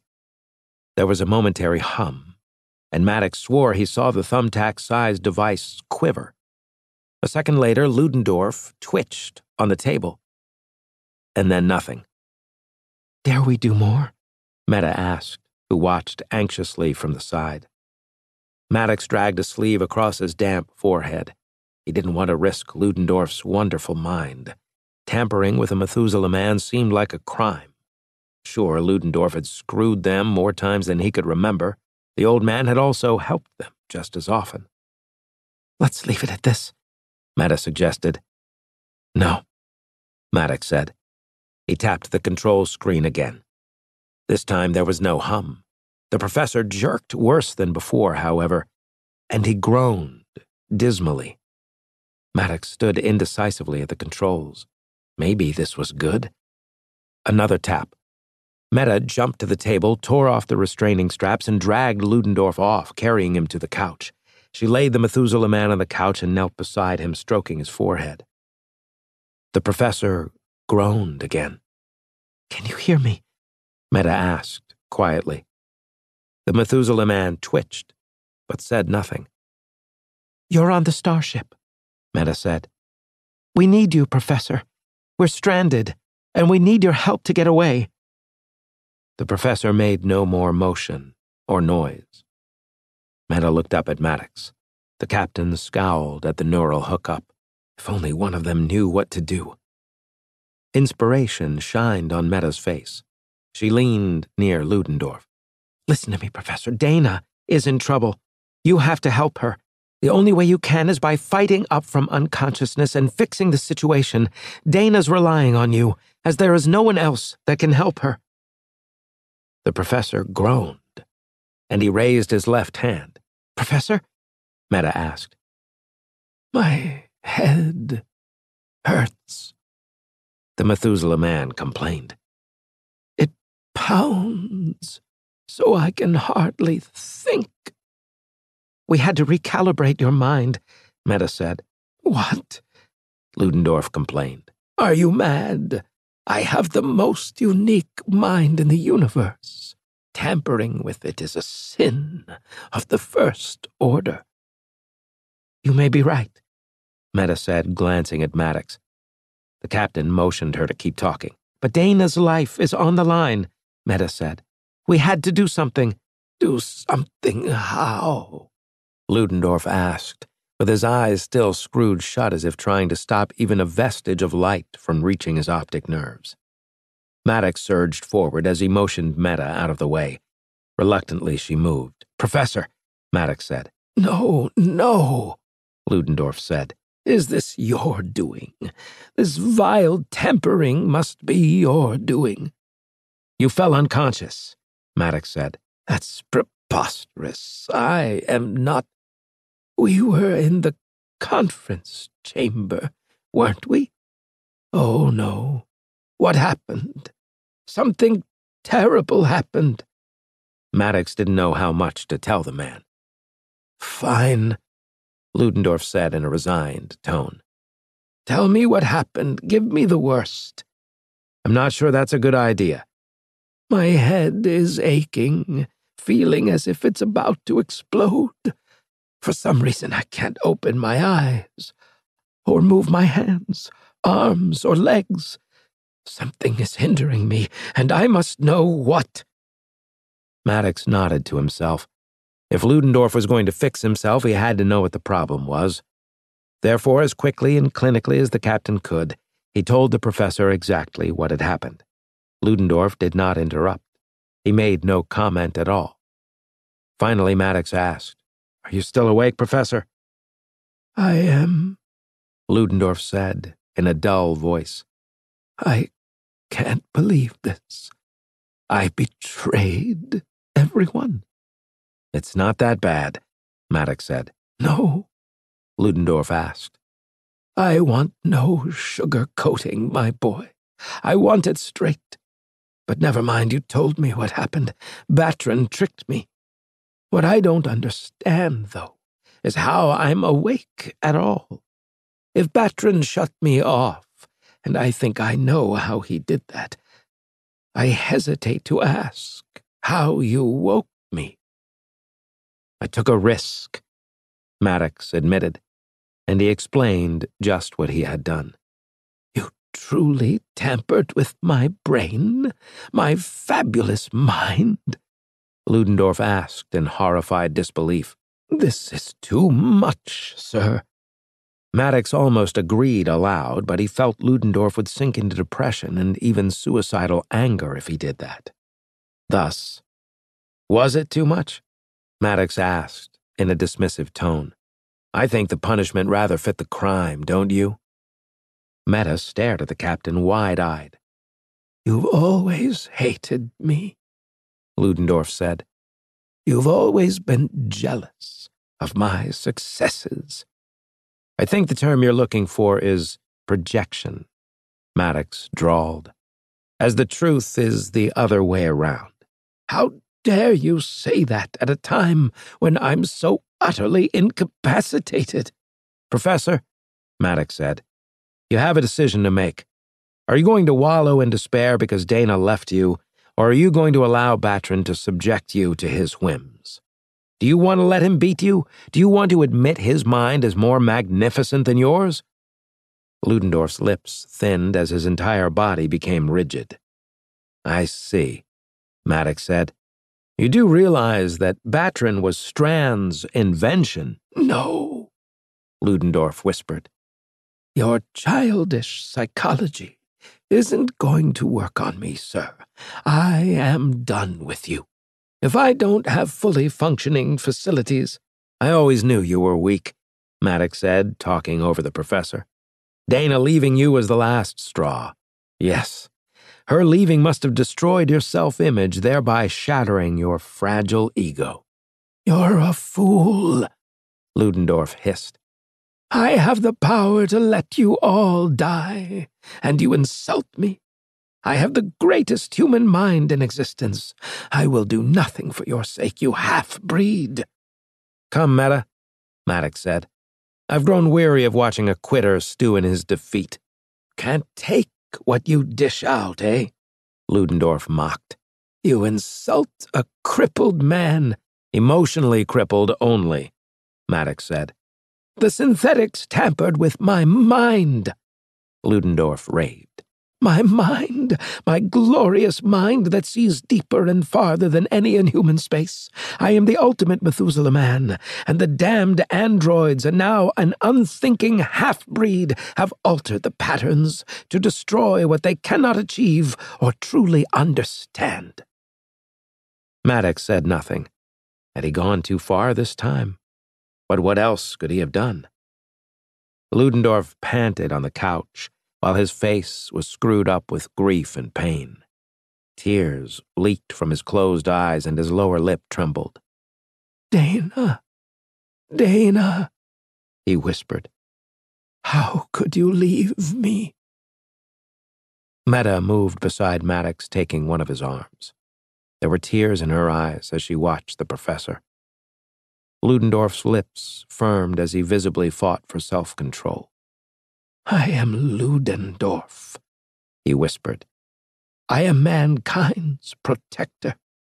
I was given a solemn charge, and I will not wilt now. He scowled. No half-breed will best me. No half-breed will destroy my mind. Maddox was getting tired of the term half-breed. He was ready to try the ancient way of reviving a man by slapping him repeatedly across the face. Are you there, Captain? Ludendorff called out. Maddox did not answer. Meta jerked his left arm, the one she held. I'm here, Maddox said. You brought about this sorry state with your abominable tampering.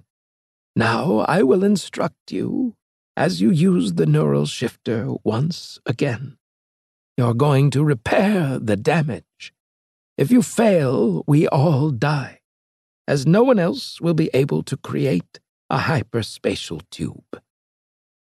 Maddox almost told the professor that Gallion could do it in a pinch. Instead, he remained silent. "Are you ready to fix what you broke?" Ludendorff demanded. "Start talking," Maddox said. "First, you and Meta must lay me on the lab table. Then I'm going to give you exact instructions. If you cannot follow in every point just as I say, you will be responsible for ending our lives." Maddox said nothing. "Captain, are you ready?" "Yes," Maddox said testily. "Then we'd better begin before I lose consciousness a second time." Chapter 59. The process was grueling and time-consuming. Finally, however, Ludendorff said that should do it. He almost immediately fell asleep. Maddox had medical people wheel the professor back to the med station so they could monitor him there. "You took a risk in the lab," Meta told him after the others had left. Maddox shrugged. "And you didn't need to say all those cruel things to him," she added. "Maybe not," Maddox said, "but it felt good saying them." "Maddox," Meta said. He inhaled. What was wrong with him? It didn't bother him that he'd enjoyed pestering Ludendorff. It was the needlessness of it. He was supposed to be the intelligence operative par excellence, and yet he'd been letting emotions govern his actions.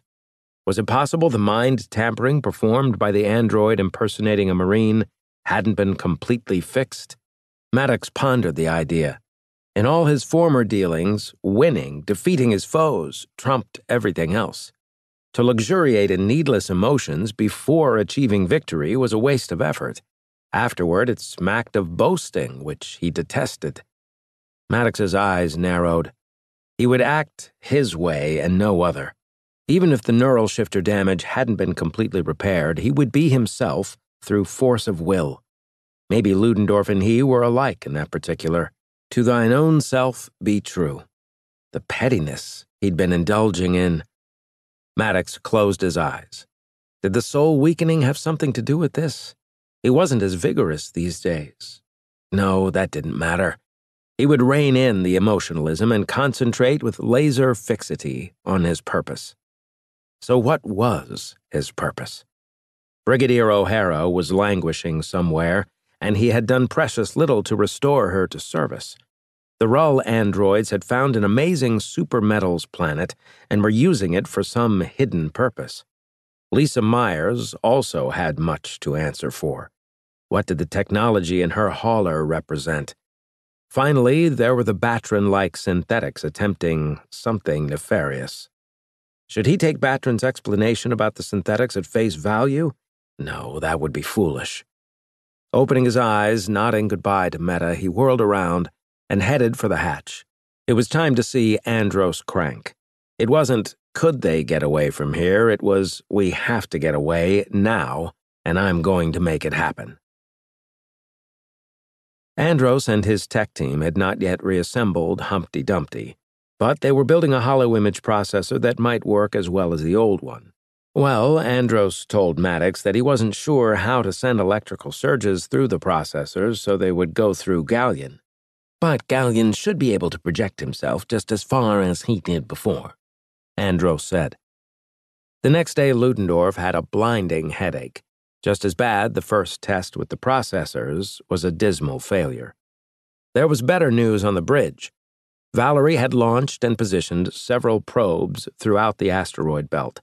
She'd landed each on an asteroid facing outward, making it harder, later, for Leviathan personnel to spot them. The anti-magnetic disturbance was gone. Presumably, the strategist was no longer in the system. Master Elge had used a Lammer point, meaning he'd also left. 18 hours later, at a different jump point, 3 battleships dropped into the system. 5 smaller vessels joined them.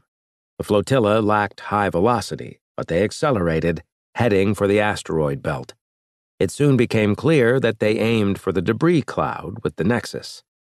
"How long until they reach us?" Maddox asked. "That will depend," Valerie said at her station. "If they continue to accelerate at the same rate, 2 days from now." The next day, the enemy flotilla accelerated at the same steady rate. The soldiers of Leviathan sent several message hails. Victory maintained calm silence throughout. "I can almost feel them wanting to launch missiles," Valerie said. "But they don't dare because they must fear destroying the Nexus." As he stood on the bridge, Maddox studied the enemy. 3 battleships and 5 destroyers. 8 enemy ships could defeat Victory. He had 3 options: wait, take the team into the Nexus, or flee the Cavo system to try to find another builder pyramid elsewhere. That meant he had no choice, as the threat of the Hurl androids, Lisa Myers, and Jotuns meant he had to get home now. It was time to take a team into the Nexus and make things work. "You have the bridge," Maddox said as he made his choice. Valerie acknowledged the order. Maddox headed for the hatch. It was time to make Ludendorff a proposal he couldn't refuse. Chapter 60. The professor was still in medical, physically exhausted, with horribly red-rimmed eyes. "Oh, hello, my boy," the professor said in an old man's voice as he lay in bed. "Are you here to harangue me?" Maddox did not reply, but crossed his arms as he looked down at the professor. "Are Leviathan warships in the system?" Ludendorff asked.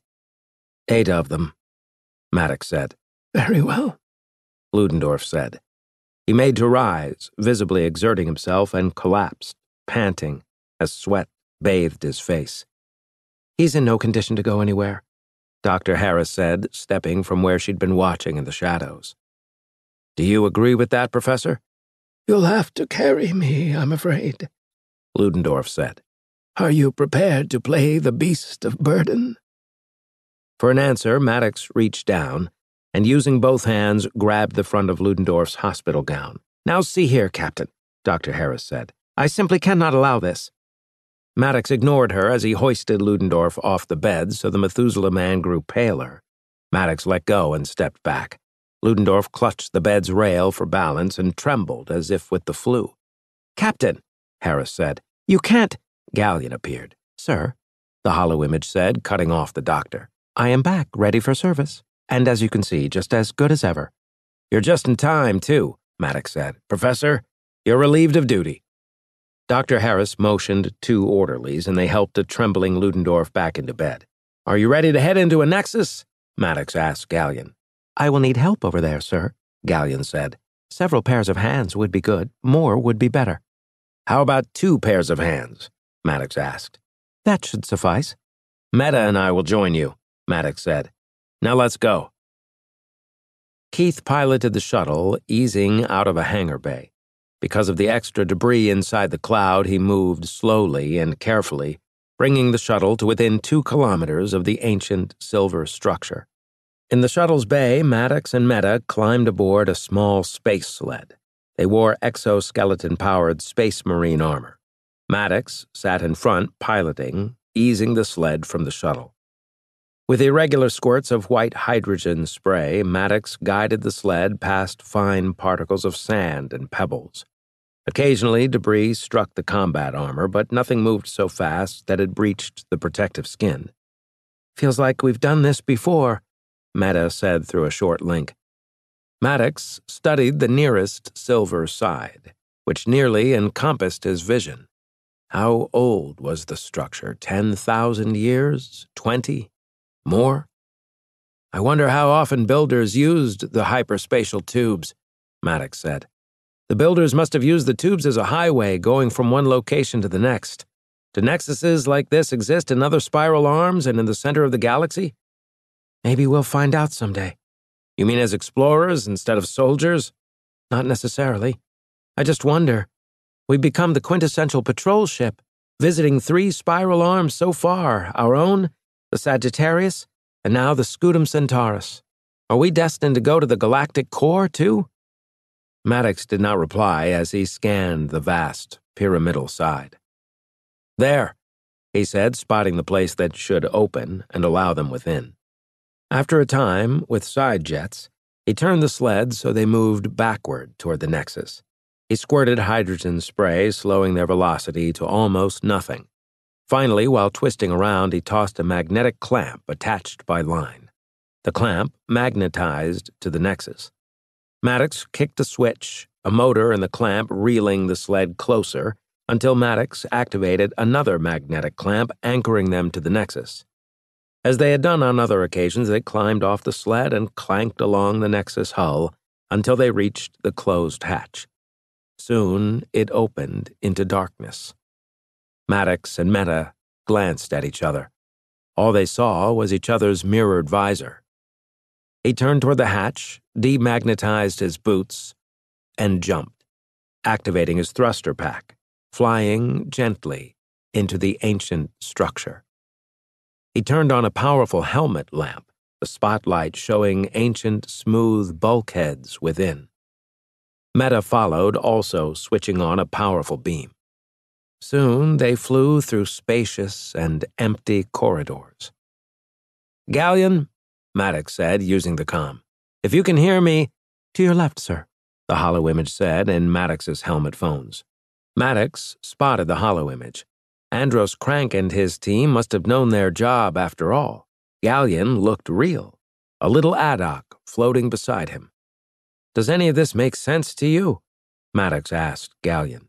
"I mean, where we are in the Nexus?"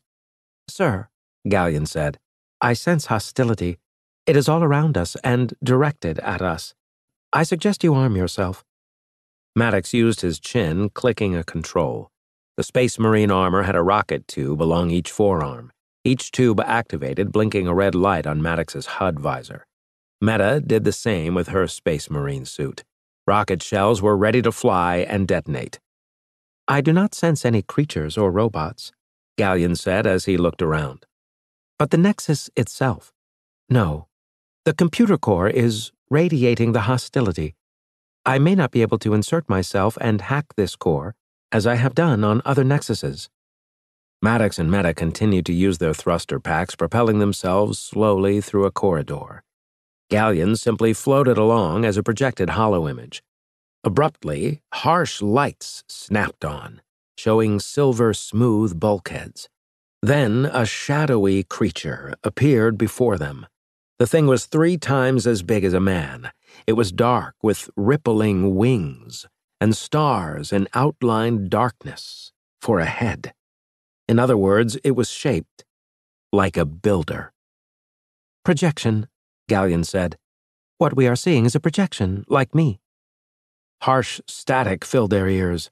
Then alien gibberish sounded. It grew increasingly loud until it was painful. That meant air of some kind in here, not just vacuum. "Stop!" Meta shouted, using an outer speaker. "Do you understand me?" Maddox asked. "Galleon, use the translator." "That is not necessary," a strange voice said in the captain's headphones. "I have found the range of your intellect, your language. This is interesting. I have not communicated for an eon." "I'm Captain Maddox." "Quiet," said the giant holoimage of a builder. "I must think, which means that I must decide." "Sir," Galleon said. "Enough of your gibberish," the builder holoimage said. "Return to your AI unit, Addock thing." Galleon vanished. "What did you do?" Meta demanded. "With a simple thought, I can cause your suit to malfunction," the builder holoimage said. "If you do not do as I say, and do it exactly, that will be your fate." Maddox used a squirt of thrust, bumping against Meta's armor.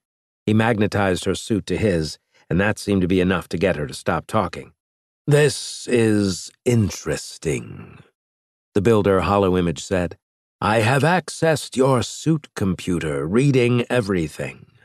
I do not think you belong in this spiral arm." "May I speak and be of assistance to you?" Maddox asked in a meek voice. The dark holoimage regarded him. "You have a better grasp of your status than the woman does. It is a low status indeed, very low." I am supreme, as I am a builder." Maddox did not reply. "Ah, the sovereign hierarchy of Leviathan rules in his part of the spiral arm. I must investigate. I must compare and contrast how they evolved compared to how we projected them to evolve. I do not sense any builder scrutiny or guidance upon Leviathan. That is quite strange." "Sir," Maddox said, "we're attempting to return to the Orion Spiral Arm. As you have surmised, we do not belong here. Forces beyond our understanding cast us into your realm." "Did a builder send you here in order to punish you?" "No," Maddox said. "I analyzed your voice just now and see that you spoke the truth, as you understand it. If you speak falsehoods to me, know that I shall destroy you and your starship." "That is just and right on your part," Maddox said. "At least you have the wit to understand my right to do this. Yet I sense wrongness around me. As we have spoken, I have attempted to communicate with other builders in other nexuses. I do not understand why the others remain silent. Do you know why they are silent?" Maddox thought fast. Should he tell the AI in charge of the Nexus that the builders had retreated elsewhere? "Come, bio-creature, answer my question." "Could there be a malfunction somewhere?" Maddox asked. "Are you suggesting there is a malfunction in me?" "The possibility exists," Maddox said. "Interesting," the hollow image said. "You spoke the truth, at least as you see it. Do you truly believe that something may be wrong with me?" "Yes," Maddox said. "Yes? You say yes? This is incredible. A flawed bio-creature dares to pass judgment on one of the greatest achievements. Wait!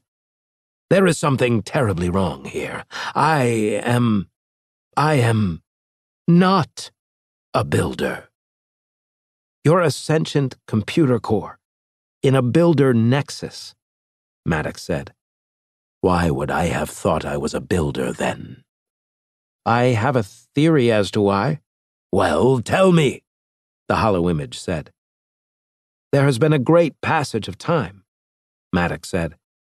"During this time you have been silent, perhaps in sleep mode. We may have been the first to travel through your corridors in countless centuries. Like all things, you have experienced entropy." "The process of order breaking down into disorder," the hollow image said.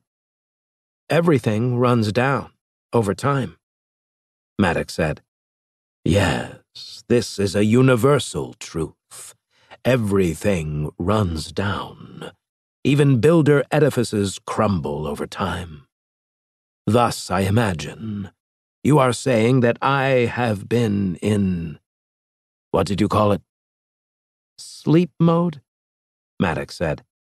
"Ah, I have been in sleep mode for so long that certain processes in my core have decayed. That is your contention?" "It is a theory only," Maddox said. "But it would seem to fit the available facts." "How so?" "The builders as a group have departed all the sectors of space that we have visited." The hollow image fell silent and almost seemed to brood. "That does not necessarily mean the builders are gone everywhere," Maddox said. "You have traveled to many places?" the hollow image asked. "We have," Maddox said. "Have I been in sleep mode for so long that the builders forgot about their machine? Is this my fate, to decay into obscurity as my components slowly break down?" "Perhaps. Well, no," Maddox said. I'd better not say more. Perhaps what? The hollow image said. I don't think you would approve of my words. Bio-creature, I am still supreme in here. I can extinguish your spark of life if I so desire. Since you insist that I speak, Maddox said, I was about to suggest that maybe we could help each other. You could send us home and we could make a note of you in our continuing the hollow image. It is called the Golden Rule. That still doesn't explain why one should do this thing. Maybe because the Creator desires that his creatures act in this way. Metaphysical reasoning, the hollow image said dismissively. I am uninterested in such speculation, as what is here, the material universe, only interests me. How did the material universe get here? Nearing whirlpool in space.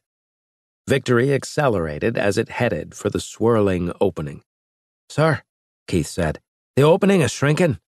Valerie gasped, pointing at the main screen. Maddox half rose in his seat before controlling himself and sitting back down. Increase speed, Mr. Maker. Get us there before it vanishes. Aye, aye, sir, Keith said. Valerie chewed her lip more forcefully than before. Why is it doing that? She asked. Maddox shook his head. Did it matter why? Valerie took hold of his rising despair and silently told himself he didn't really know the score just yet. He mustn't panic. He was the captain, the source of strength for many of the crew, as they would take their cue from him. Out there in space were drifting ships, hundreds, maybe even thousands of them. As far as he could see were more and more drifting ships. Is this a space junkyard? Keith asked. Maddox sat back watching his people as they went about their tasks. The Nexus computer core had warned them about an error. Might that have been a factual statement? Time passed as data began to accumulate. I recognize a few stars, Valerie said later. From them I calculated our position. According to them, we traveled 5,316 light years. Maddox felt some of the weight lift from his shoulders. I take it we're 5,000 light years in the correct direction? From the open part of the pyramid. Was that even a nexus? Had it been a nexus? The wrecks thicken as they near the pyramid, Valerie said. In other words, I think we've found their enemy. The builders? Gallion asked. Bingo, Valerie said. Whoever these aliens were, they hated the builders, and it looks like they destroyed the nexus, so we can no longer use it to go home again. Chapter 63. Victory slowed to a halt 116 kilometers from the Nexus. It would take work to edge the Starship any closer through all the warship hulks and wrecks massed in the way. In the middle of the vast sea of globular destruction was a great silver pyramid with the top blasted off. Streaks of destruction showed on the remaining silver substance. The weirdest part was the diffuse light shining out of the blasted top. That glow indicated power remained. Always, we're under a time crunch, so we're out of here before any angry aliens show up, and so we can get home in time to help. Chief Technician, you'll be in charge of the drone fleet. Valerie? Maddox handed out assignments, and people went to work. Afterward, he searched for Dr. Harris to see if there was some way they could speed up the professor's recovery. The probes and drones went inside the Nexus. 18% failed after the first minute.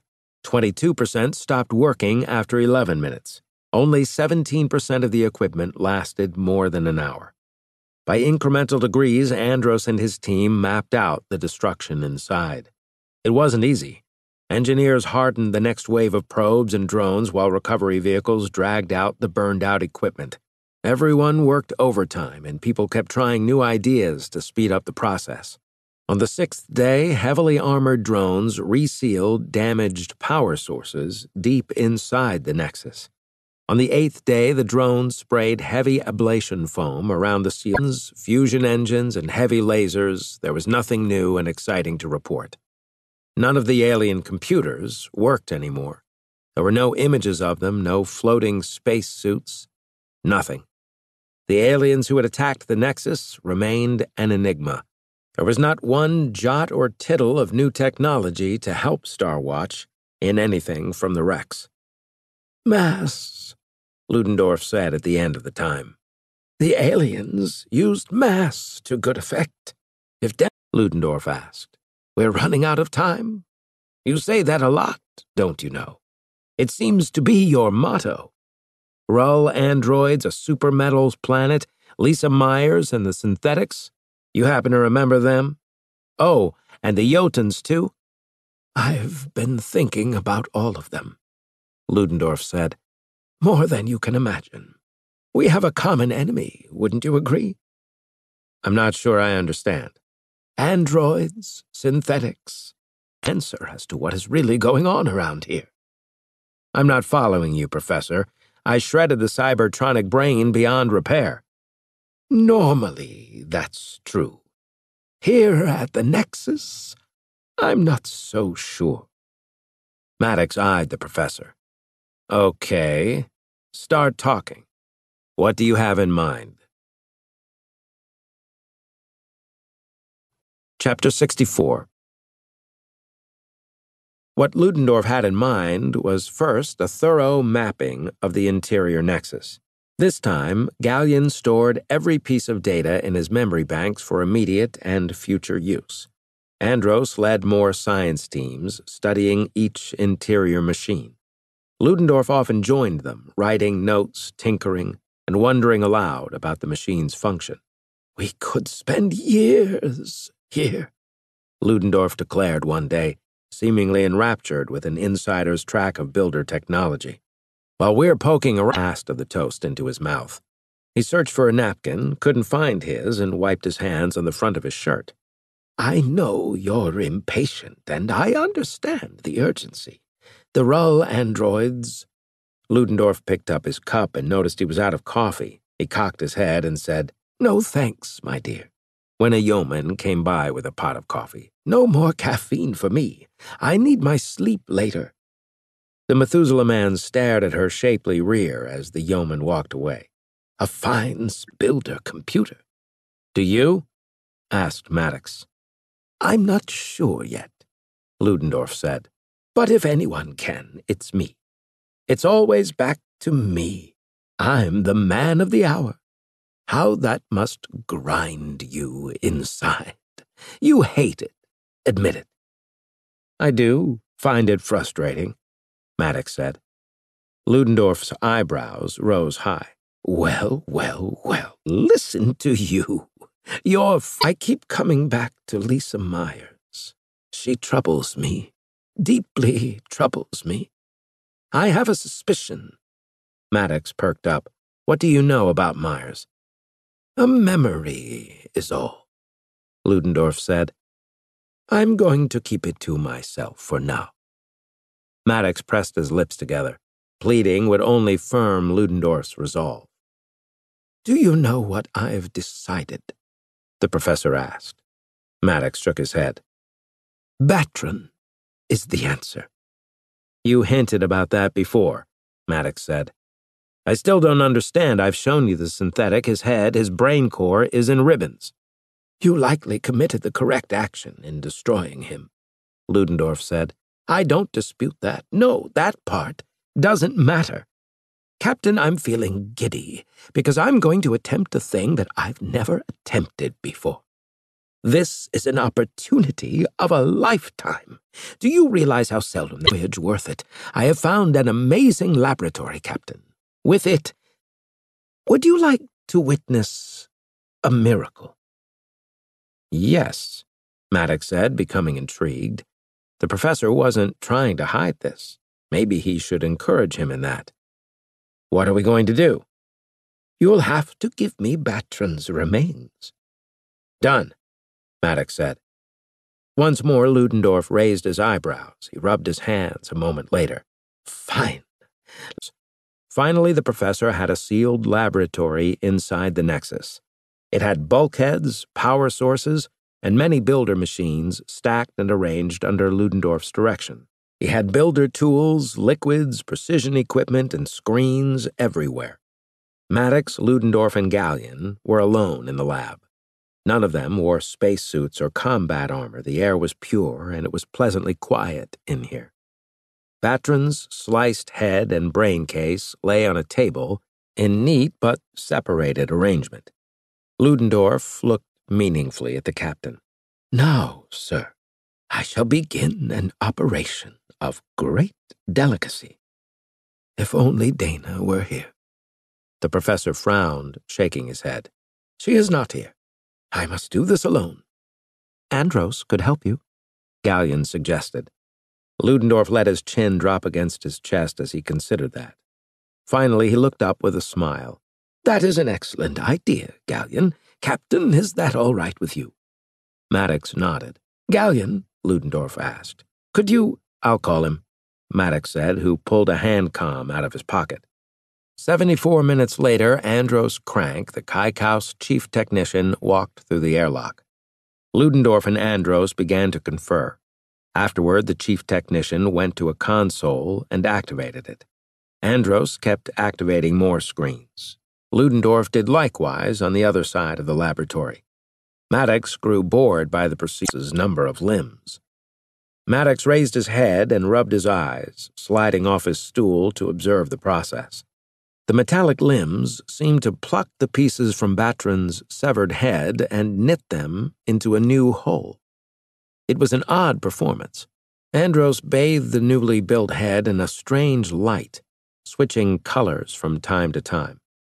"Where did Ludendorff learn to do this?" Maddox whispered to Gallion. "That is an excellent question, sir," the hollow image said. "I do know if power was gone." "It is fine now, sir," Gallion said. "You can look." Maddox removed his hands and turned around to see Ludendorff and Andros crowded around the table with Batron's head. The synthetic's eyes were shut, and the lips pressed together. "Batron," Ludendorff said in a hoarse voice, "I order you to open your eyes." Maddox waited expectantly. But nothing happened. "Batron!" Ludendorff strode to the synthetic's temples. "What are you doing?" Batron asked. "I do not approve of this. In fact, I demand—" Ludendorff nodded to Andros. The chief technician activated a bank of machinery. They whirred into life, sending repeated shocks through the wires attached to the electrodes taped to the synthetic's temples. Batron cried out as if in pain. "Barbaric," Gallion muttered. "Is this truly warranted, sir?" he asked Maddox.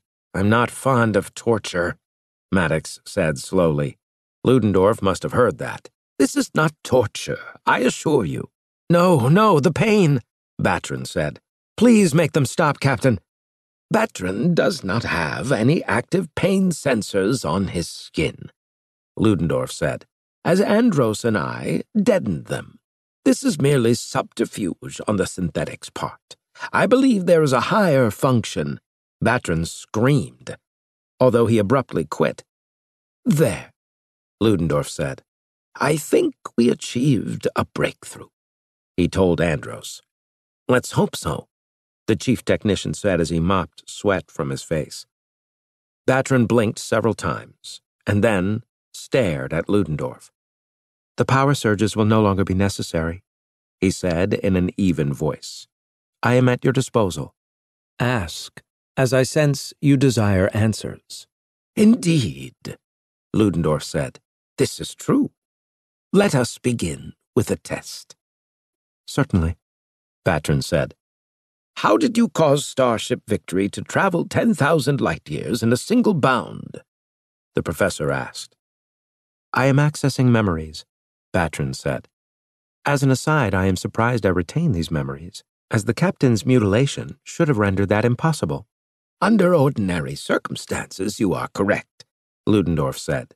"You are witnessing builder technology in action, however. It was a complex procedure, I assure you, but that is beside the point. It almost feels as—" "Statement," Batron said. "But you have a point about my cybertronic brain accepting programming. Yet the advanced programming combined with the elite cybertronics has given me actual sentience. A moot point, Ludendorff said. Hardly, Batron said. At least, that is, if one has ethics concerning how one should treat another living being. Ludendorff looked up at the ceiling, perhaps counting to 10. When he was done, the professor said, "You've agreed you have a sex. Now we are getting somewhere. I believe we will learn the full scope of what has transpired. I suspect we shall also learn Lisa Myers's objective and what the hurl androids are really attempting." "This is amazing," Maddox said, impressed with Ludendorff. "The hauler holds a builder?" Ludendorff dipped his head as if someone had told him he'd played an excellent concerto on the violin. "Now, Batron," the professor said as he took a seat at the table. "It's time we to speak about such things." "I know," Ludendorff said. "Don't let it trouble you. You cannot resist my truth serum." "There is no serum," Batron said. "You sent shock waves through me and used other processes to retrain my brain, to reprogram it." "The process isn't the issue," Ludendorff said. "I'm interested in your master, his terrible situation, and how you think the Yon Soth hoped to. It's time you made a confession. Yes, think of me as your priest, and start confessing." Chapter 67. Batron began to talk, and it lasted for far longer than Maddox or possibly even Ludendorff expected. The synthetic had been part of a builder's personal team. That had been more than 1,000 years ago, immobilizing the crew, which included the builder. "What does a triple curvature time displacement strike even mean?" Ludendorff asked. "In this instance, that for over 1,000 years we existed in an immobilized status," Batron said. "Then, the Old One's hallucination wave struck us and the stasis enveloper. Did the Yon Soth realize what would happen? The few machines that still ran on the glorious Kent suggest he did. For, as we awakened, the hallucinations struck each of us.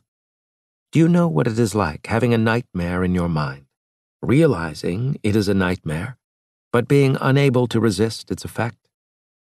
It is a horrible experience. I do not wish it on anyone." "You awoke deep inside the atmosphere of Albatross 7? asked Ludendorff. "And with a plan already in our minds to help annihilate humanity," Batron said. "Lisa Myers insisted that after the humans, in all their variations, were gone, that we could revive our master." "The builder still lives?" "Exists might be the better term," Batron said. "We are his personal security team.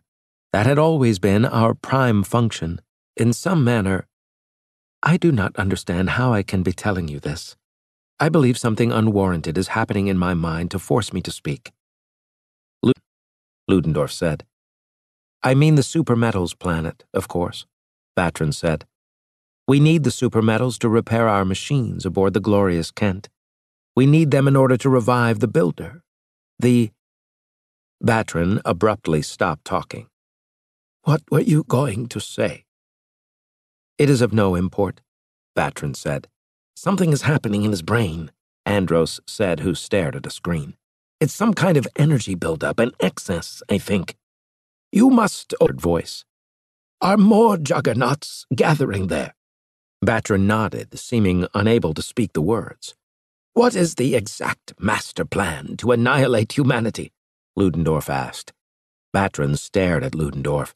One could almost see the wheels turning in his cybertronic brain as an interior struggle took place. Then, the tiniest of smiles played on the synthetic's lips.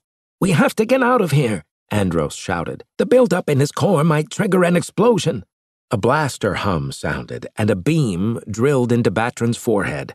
The beam punched through the metal skin, and as Maddox raced across the chamber, the synthetic's head detonated like a grenade.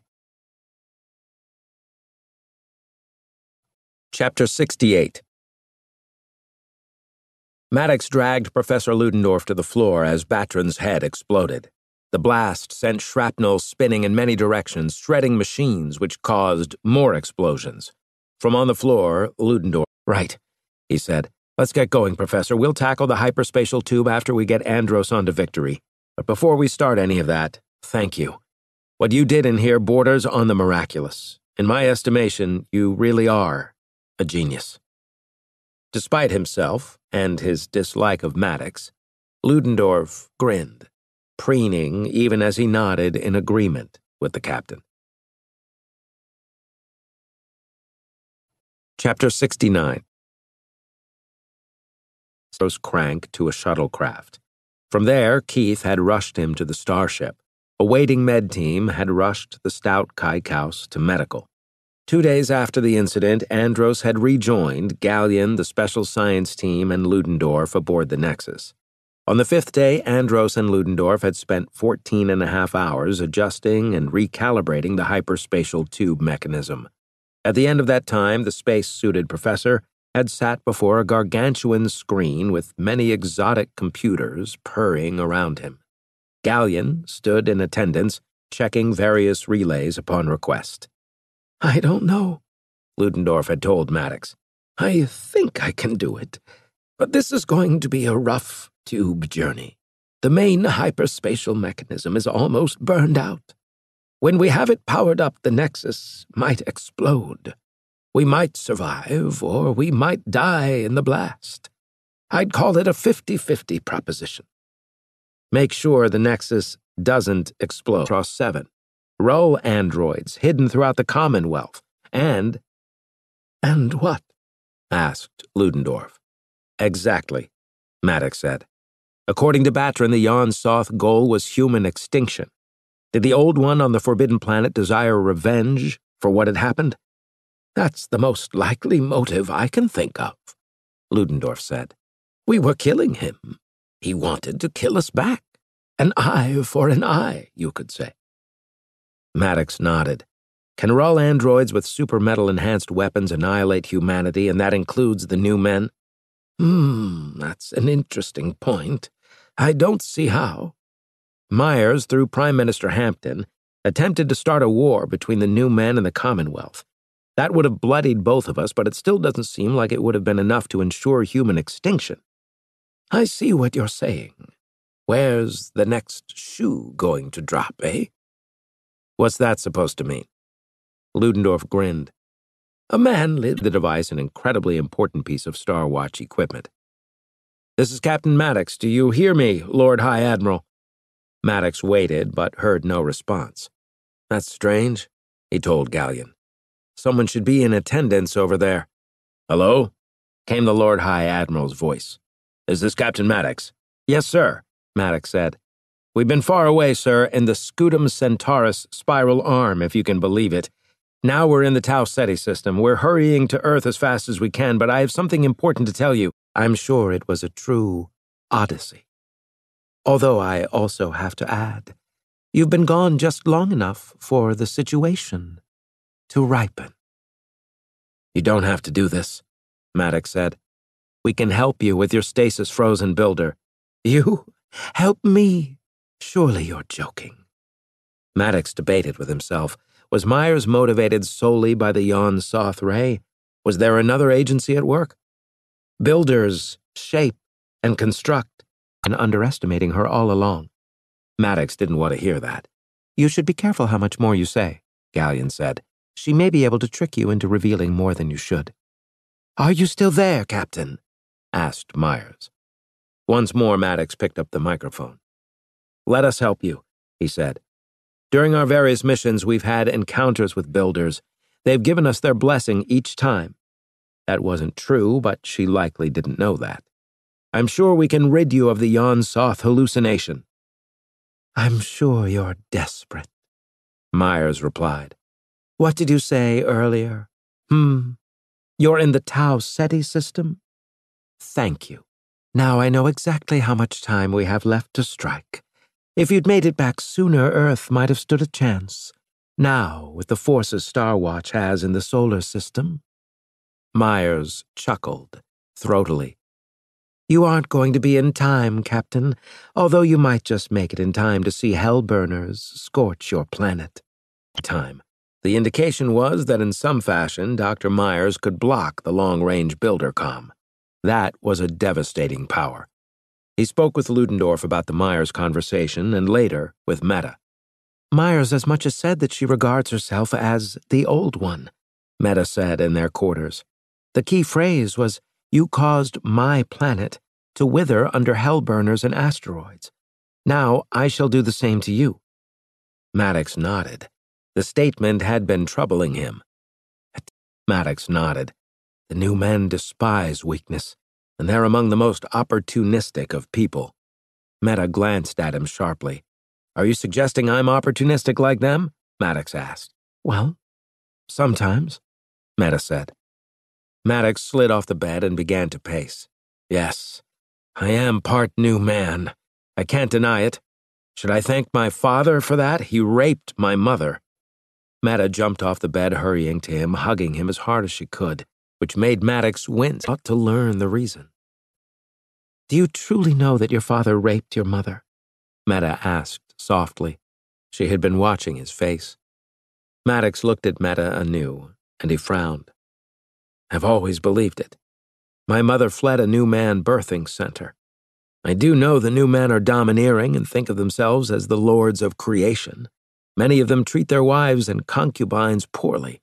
Why else did my mother flee unless she hated my father? Why would she hate him unless he'd raped her? 3.21 light-years away from a parked orbit, Valerie sat at her station as Keith readied for the last jump. Maddox sat impatiently in his chair.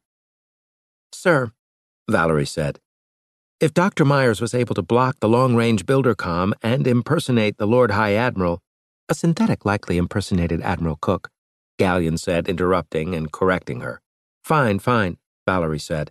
Either way, isn't it possible that Myers has blocked the Lord High Admiral from communicating with us? And even more, might have impersonated you, sir? Maddox frowned. The possibility exists, he said slowly. What might Myers have said as you? Valerie asked. Or had a synthetic say as the captain, she said in Galleon's direction. I have already computed the likeliest possibility of what was said, Galleon replied. Clearly, Myers must want Victory destroyed. Thus, so that's it, Maddox said, interrupting as he jumped up. Kill us on sight. If we just appear in Earth orbit or near Earth orbit, droids and the juggernauts. Granted, Star Watch's home fleet might have fewer warships than is wise. Yet, as long as the destroyer is parked near Earth, how can any number of upgraded juggernauts hope to win a set-piece battle against Star Watch? Maddox frowned for only a moment. He straightened abruptly. Myers will use android or synthetic lookalikes to hijack the destroyer. I see you understand the possibilities, Ludendorff said. The juggernauts, combined with the destroyer, could not only wipe out the home fleet, but obliterate all the solar system's planets. That would be tit for tat in the Jan Soth's ring of eyes. Androids are going to make, or have already made, a stab to hijack control of the destroyer, Maddox said, believing it even more by stating the obvious move. If true, the professor said. Maddox bent his head in furious thought. We have no more time to waste. We have to get home and warn. Maybe at this stage, warning is the wrong plan, Ludendorff said, interrupting. Maybe we should appear as close to the destroyer as possible and send boarding Marines to recapture it. That bumps up against another problem, Maddox said, that Star Watch is likely loaded for bear and will fire on Victory as soon as we come out of the star drive jump. Our present situation counts as a dilemma, Ludendorff agreed. If the androids are already aboard the destroyer, we don't want them to begin fighting until we can warn the home fleet and they can set up to fight the destroyer.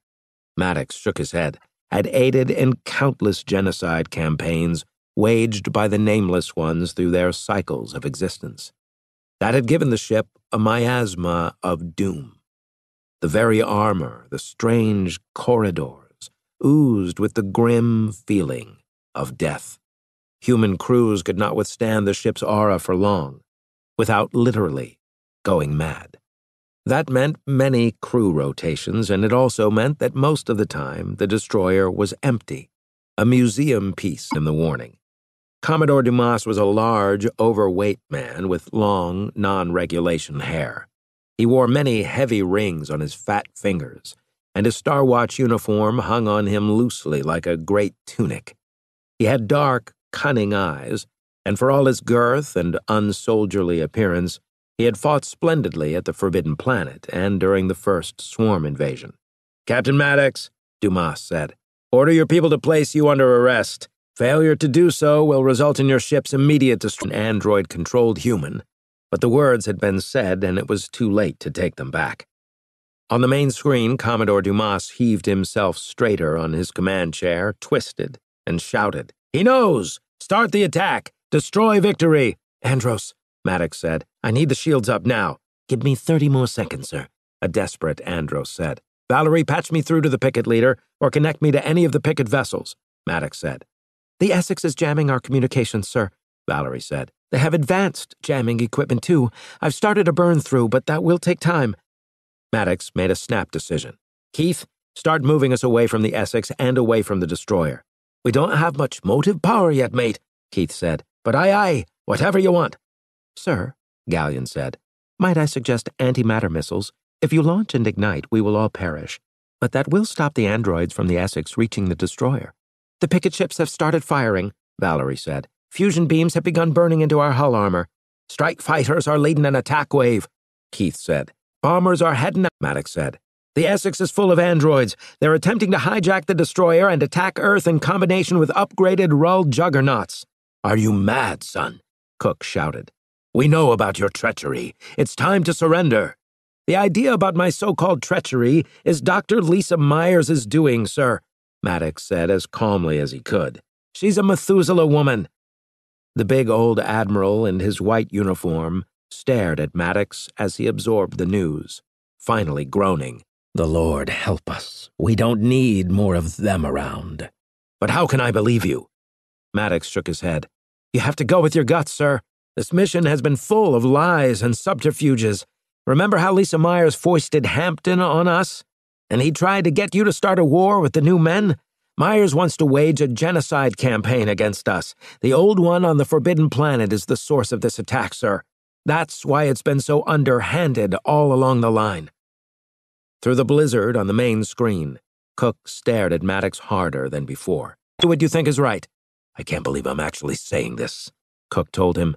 "But you are the die far, and Commodore Dumas is indeed taking an emergency crew to the destroyer. We've gotten warning about juggernauts coming from Alpha Centauri. That's why Dumas is making the run to the destroyer. Captain, cripple the Essex if you have to, but don't stop until they do. Don't let androids board the destroyer. That's an order." Chapter 74. Maddox destination indicated. With the Essex's destruction, communication between Admiral Cook and Maddox became easy. Victory and the destroyer were midway between Venus and Earth's orbital paths, so there was little time lag between Cook on Earth and Maddox. "I'm sending another crew, a human crew this time, to the destroyer," Cook said. The big old man sat in his study with several secretaries in the background. "It will take the crew time to reach the killer and time for them to check ship systems and get it operational." "We may not have the time," Maddox said. He was in his ready room with Galleon in the background. "Son, I do what I can how I can. I'm not a magician, nor am I a die far." "The concept is highly overrated, sir," Maddox said. "I used my builder comm device," Cook said. "The scanner crew on Pluto has studied the Alpha Centauri system. They found the supermetals planet and managed to zero in on it. Someone was mining it. They're gone, though. There's no sign of androids or juggernauts." "That means the android fleet is already on the move." For once, Maddox held his peace. He didn't have a good enough poker face, though. "Spit it out," Cook said. "You want to tell me something." "With your permission, sir, I told you to spit it out, son. Now get to it." "We have to destroy the android fleet, if it exists," Cook said, interrupting. "If it exists, sir. I suggest—" Maddox sat up. "I wonder if it's possible to design a cloaking device able to deceive a builder scanner." Oh, Cook said. That would be awful. That would mean... The old man cocked his head. How do you come up with these hairy scenarios? I think what I would do in their place, given their objectives. Dr. Myers is a Methuselah woman. I suspect she was the chief servant to a builder. That was over 1,000 years ago. Yes, she must have access to incredible technology. She must know more about builders than any human alive. Very well, you sold me on the possibility. The Juggernauts might have advanced cloaking good enough to... Sir? Maddox finally asked. Cook raised his head. He looked tired and old. I'm not all right, the Admiral said. There are too many variables and unknowns. If I guess wrong, Earth might die under a hail of hellburners. It's starting to sound as if Dr. Myers wanted us to trap her on Jupiter. That was the beginning of her plan. Maybe to pull part of the home fleet's warships there, to separate our fleets into manageable chunks. I'd call it a Admiral would be doing in the meantime with the home fleet. In the old days, he used Brigadier O'Hara, telling her his ideas to give to the Lord High Admiral. Could he use Stokes the same way? They were going to find out. Chapter 75. Lieutenant Colonel Stokes made it onto Victory. 7 minutes later, the Starship used its star drive jump, appearing in the asteroid belt near Ceres. The lawman at his right hand dug in a coat pocket and pulled out a pack of stem sticks. He stuck a stem stick in his mouth and inhaled it into life. Maddox debated telling the lieutenant colonel to put that out. He didn't want his people having to deal with stem stick smoke on top of everything else, but Maddox kept quiet about the smoke for the moment. After several puffs, Stokes said, The Juggernauts might use the Mercury Lammer point. They will have taken a circuitous route from Alpha Centauri to reach that point. But if they run off half-cocked like you do most of the time. Maddox thought of several things to say at once. What he did say was this. Lieutenant Colonel, you've pegged me. But that isn't about me. Dr. Myers is a Methuselah woman. She was also the personal assistant to a builder. Myers is cunning. She's going for the throat from the get-go. We can't let her get the upper hand even once. If the Juggernauts destroy the destroyer, can the home fleet finish off the android fleet? Stokes stared at Maddox as he puffed his stem stick. Do you know that you're the most annoying person in Star Watch? I fail to see what the Brigadier ever saw in you. Saw, Maddox said with a tinge of panic. Is she dead? What? Asked Stokes. No, what makes you say that? Maddox shook his head, relieved. It doesn't matter. Stokes gave him a funny look and finally dropped the stub onto the deck plates, using the bottom of his shoe to grind it out. That struck Maddox as a filthy habit.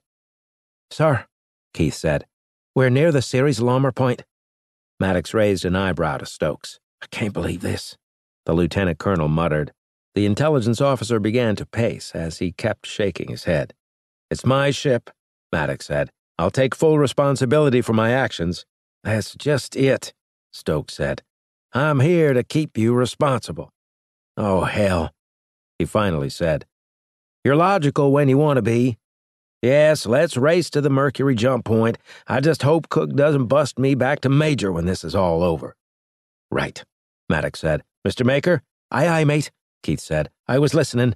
Now we're off to Mercury. Chapter 76. Starship Victory waited like a shark, prowling near the Mercury Lammer point. Valerie, Andros, and Gallion all watched their sensors carefully, looking for any sign that cloaked juggernauts were coming through or had already been this way shot before boarding. It played havoc with his organs, and he would need to sleep long and hard for a week after this. But that was okay because the shot gave him a boost that would resist the fold lag. The fold fighter didn't have the same energy boost, but it was a specially designed vessel with features that gave it a faster recovery time than other vessels. Are you ready? Gallion asked. What the? Keith shouted, startled by the hollow image's appearance inside his fighter. I am sorry, Keith, Gallion said. Did I startle you? Don't do that again, mate. All right, Galleon. You told me the message, now get lost. Ah, that is an idiom for leave. Galleon vanished as Keith's hands blurred over the controls. A second later, the fold fighter folded and reappeared at the designated position. Keith raised his head, pulled a lever, releasing the missile from the clamps, and began activating the fighter for another fold in order to get the hell out of here. That took time, though, as the fighter wasn't as ready as its ace. Then, bam! The Tim penetrate that to see if there was something else. They had to wait for the whiteout to dissipate. When it did, 7 juggernauts, Mallory said from her station. That's my count. Andros, Maddox asked from his seat. Do you confirm? I do, sir, the Kaikous said. I do not, Galleon said. I count 9 juggernauts. Where? asked Valerie. Galleon spit out several coordinates. Confirmed, Valerie said, checking her panel. Yes, there are 9 juggernauts, sir. Maddox saw the first one. It was a massive, oval-shaped warship 20 kilometers in diameter. 9 of them meant the android fleet had more mass than the destroyer did. Each juggernaut had Iridium Z hull plating, making it the second-best armored warship around. The electromagnetic shield of the juggernaut he watched was black, but getting brighter instead of collapsing from the antimatter blast. Could the shield have withstood a direct antimatter detonation? If that was true. We found the asteroid fleet, Stokes said, but on a bigger scale. The androids will be ready for the fold fighters this time. Maybe, Cook said. We're going to find out. Now listen here, Captain. I have specific instructions about your part in the plan. I don't want you sniping at their flanks like a wolf. You are to immediately jump back to the destroyer. Every other starship in the solar system with a star drive jump is going to join you there. We're going to fight this battle as a team. The rest of the warships are heading at top velocity for Earth. But if we lose that destroyer before it can tangle with the juggernauts, then we're going to lose the entire solar system. Yes, sir, Maddox said. Now, son, I'm serious about you heading back. Victory has firepower and good shielding and hull armor. It will be as good as an augmented battleship. I'm going to be out there soon, arriving via fold fighter. I want your starship in my formation. Do I make myself clear? Yes, sir, Maddox said. Then get back upstairs to your bridge. Cook said. We know the score. Now we're going to discover the outcome. Victory gathered more data, holding back from jumping directly to the destroyer. That was per Maddox's orders. What did Cook say? Stokes asked on the bridge. That we leave here at the very last minute, Maddox said calmly. Until then, we're to gather data and launch every antimatter missile we have left at them. Cook said that? Asked Stokes. You don't believe me? Maddox asked, knowing that was the wrong question the second he said it. Stokes studied the captain. No, he finally said. Maddox shrugged. Yes, sir, he said. The captain cleared his throat. There's been a change in plans. The lieutenant colonel is ordering us back to the destroyer now. In violation of the Lord High Admiral's orders? Asked Valerie from her station. Lieutenant? Stokes asked her with the lift of an eyebrow in Maddox's direction. Would I violate orders? Valerie glanced at a stoic Maddox.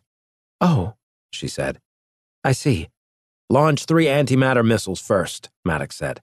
Yes, sir, Valerie replied.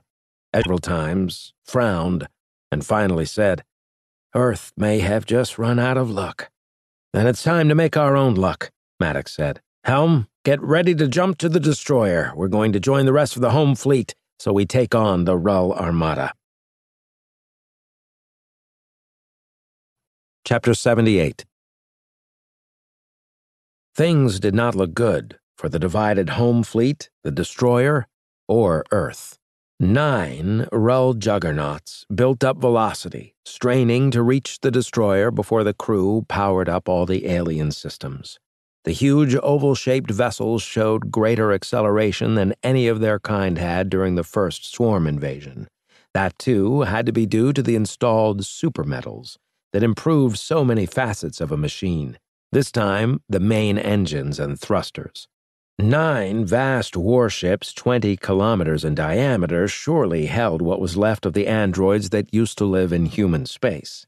At least that's what Maddox argued, class being the newest. The fleet also had Starship Victory, 2 attack cruisers, an older carrier, 2 ultra-slow monitors, and 15 destroyers. There were 2 ancient battleships without star drive heading in-system from Jupiter, along with 9 more cruisers, another carrier, 13 destroyers, and 21 corvettes or escorts, but they would arrive a little later. Even combined into one fleet, this was too few warships to defeat 9 new and supermetals, but have won most of the time. This is definitely a surprise assault. Fortunately for us, Captain Maddox discovered the plan before the android synthetics and the Methuselah woman Lisa Myers could get a lock on victory. I know you had help, Captain. You have the strangest but one of the finest crews in Star Watch. Today, I hope all of us meld to the same degree that Captain Maddox has melded his band of misfits. We're fighting for Earth. That means we could be fighting to keep the Commonwealth together, so humanity can face alien dangers as one, united in survival. The enemy is attempting to splinter humanity into many competing factions. Well, by God's grace, we're not going to let that happen. Cook picked up a glass of water and took several sips. He looked tired, but determined. We're all expendable, every damn one of us. We have to buy the destroyer precious time. We have to hurt the juggernauts, so when the awful primary beam opens up, it can smash them into atoms one after another. If that destroyer beam burns battleships while completing its mission, oh well, we'll have done our duty and died well. Cook scanned his commanders. Is there anyone who disagrees with that? No one spoke up. Then, let us resolve to fight harder than we ever had. Let us also bow our heads. This I pray in your glorious name, O Lord God Almighty. Amen. Amen, Admiral Georgia Raker said loudly. At that point, the meeting was over, and the assembled commanders hurried to get to the hangar bay and back to their ships. Chapter 79. The Fold Fighter pilots were ready to lead their fragile tin cans into the thick of the fight. This time, they're replying, sir, Valerie said. Maddox straightened just a little more as he looked at the main screen. Abruptly, a chrome-colored metallic hurl android stared at him. It was just like last time in the Alpha Centauri system and almost as intimidating. Once, that android had worn clothes and pseudo-human skin. Once, that android had attempted to mimic men and blend into human society.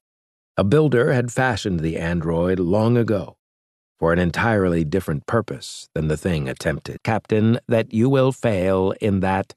Sure I will, Maddox said. And do you know where Lisa Myers is now? Zon 10 stared at him. She's gone to the supermetals planet. She's raiding it for ores. She's going to revive the builder on her own and tell him whatever story puts her in the best light. You can believe she's double-crossing you. What a fool you are. If you are correct about her actions, we will hunt down the Methuselah woman. No, you won't, he said. You're a peach, Captain. A true peach. Put out that stim stick, Maddox said. Stokes raised his eyebrows as the two locked stares. Finally, the lieutenant colonel plucked the smoldering stim stick from his mouth and mashed it against the sole of one of his shoes, dropping the crushed butt onto the floor. Happy? Asked Stokes. Instead of answering, Maddox stood and went to Valerie, wondering when the shooting would start. Got lucky if dying in an antimatter fireball was luck. The flash incinerated the pilot and his vessel and then struck Juggernaut shields. That was the break, likely scrambling Juggernaut sensors. More appearing tin cans managed to detonate their missiles. The blasts hammered the incredibly tough shields with direct antimatter fury. Even supermetal-enhanced generators couldn't produce a shield that could take repeated antimatter blows. That, it turned out, was the answer about how to knock down such a powerful shield. Use many antimatter blasts in a row to do it. Sir, Fighter Commander Anson said, I have a report. A Juggernaut shield just went down. Keep hammering, Cook told him. On the Kaiser Wilhelm's main screen, it looked as if Anson's eyes filmed up as he reported from his HQ. The attack is killing my men, Lord High Admiral. I can knock down more shields and maybe penetrate hull armor, but that could kill everyone in my command. Cook swallowed uneasily, feeling as if his chest was hollowing out. He was in charge. He would give the order that caused many good men to die. Send in your fighters, Commander, and have them launch the missiles at point-blank range. That is an order. Anson saluted and turned away. Cook slumped back in the command chair. He felt old, damned old, and he understood a little more why Admiral Fletcher had resigned after the Butcher's battle at the Forbidden Planet. Was he getting too feeble for high command? Battle formation, but it still meant heavy combined firepower directed at one vessel. Incredibly, or maybe the Juggernaut shield was still weak from the former antimatter blasts, the targeted shield went black faster than anyone would have expected. Then the enemy shield collapsed. There were cheers on Victory's Bridge. Maddox sat forward, his stare laser-like, as he willed the wounded Juggernaut to explode. I feel like a hyena trying to bring down a bull elephant, Maddox muttered. One thing was sure, the Juggernaut bomb, pieces hurled in every direction. More than half the android fleet had died to the fold fighters and ad hoc fleet. But the enemy lasers had not been idle during all this. As the fifth Juggernaut detonated, laser cannons sliced and diced 3 battleships, 2 attack cruisers, and the carrier. For one dead Juggernaut, the androids destroyed half the human fleet, trying its fancy flank attack. Zon 10, in his flagship, absorbed the information inside. Is the destroyer... Sir, a sensor expert interrupted. The destroyer has begun to move. That would indicate the crew has completed its warm-up. I estimate that the primary beam will soon prepare for firing. Zero in on the destroyer, Zon 10 said. Use tertiary cannons on the human warships. We must annihilate the destroyer if our future worlds would know safety. The other androids did not complain, did not cheer, did not do anything, but carry out Zon 10's new orders as they bought a few more precious seconds to fully activate. The Admiral vanished from the screen, and the space scene reappeared. For several seconds, no one spoke on Victory's Bridge. You heard the man? Maddox finally said with unnatural calm. Lieutenant, make the calculations. White-faced, Valerie turned to her board, her fingers tapping. She and everyone else knew that this was a death sentence. The longer she tapped, the more her shoulders hunched. The destroyer was even tinier than before. We jumped in the opposite direction, Galleon said. Instead of jumping ahead of the Juggernauts, we went farther behind them the same distance, and we are not alone, Captain. Along with Victory was the Kaiser Wilhelm, the Octagon, a half-crippled cruiser, and 3 destroyers. There was no evidence of the Monitor or the other remaining vessels or bombers. Wait, Valerie said. Look at the wreckage. Where? Asked Maddox. The Juggernauts are smashing through ship wreckage, sir, Valerie said. Some of the other ships must have successfully jumped in front of the androids as ordered, but we didn't. People will think we're cowards. Never mind that, Maddox snapped. How did this happen? Valerie hadn't heard him. She still stared at the main screen. Their appearance did nothing to halt the Juggernauts' advance. That is imprecise, Stokes said. The Admiral wanted the Juggernauts to concentrate on the appearing vessels so the enemy would stop, just for a moment anyway, firing at the destroyer. Look at the destroyer. It's a feeling she had something to do with our jump deflection. Chapter 83. From Victory, Galleon and Valerie scanned the battlefield. They found no indication of cloaked ships or devices that could cause star drive jumps to deflect in the wrong direction. If the Juggernauts contained such devices, they are gone now, Galleon said. Maddox was troubled nonetheless. What had caused their ships to deflect? Ah, Stokes said. Thank you. Maddox was exhausted. He was sure all the survivors were tired and demoralized as well. They had won the battle, but at such a grim cost. Starwatch no longer owned a destroyer, and the fleet had been whittled down yet again. They had beaten the androids. The menace should be over. But was it? There was a mystery here. Maddox's eyes narrowed. Ludendorff was in his science lab. He appeared, gave him a timid smile. Keith laughed and slapped the helm with his right hand. We did win. You're right, mate. Sir. We beat the living tar out of the androids. There's no doubt about it, sir. We're the best. Maddox nodded, echoing Keith. We're the best, Mr. Maker. Never forget that. Keith laughed again. Andros Crank slumped back in his chair at the science station. You don't think there are more androids left, sir? Maddox shot of them. They were tired, but maybe not quite as demoralized as a minute ago. Now, though, he had to deal with Ludendorff. What had the professor been up to in his science lab? Don't let your guard down just yet, Maddox said. But know that the worst is over. We came through again, even if by the skin of our teeth. Stokes cleared his throat. Yes? Maddox asked the lieutenant colonel. The Lord High Admiral wants to speak to you and the professor from your ready room, Stokes. The professor set down 2 stools beside a small open box. I've been thinking, Ludendorff replied. Thinking? Maddox eyed the spread-out items and laid down tools. What have you been thinking about? Events. If that was true, why had Ludendorff been holding tools? Maddox pulled out a chair and sat down upon it. The professor wanted to be mysterious, clearly, or he was hiding something. Maddox was almost too tired to play the game. If the professor wanted to... Maddox noticed the professor eyeing him sidelong. What is it? Maddox asked. Ludendorff shook his head as if he didn't know what the captain meant. You're hiding something, Maddox said. Your very bearing screams it out. You're finally making me curious. What nonsense, Ludendorff said.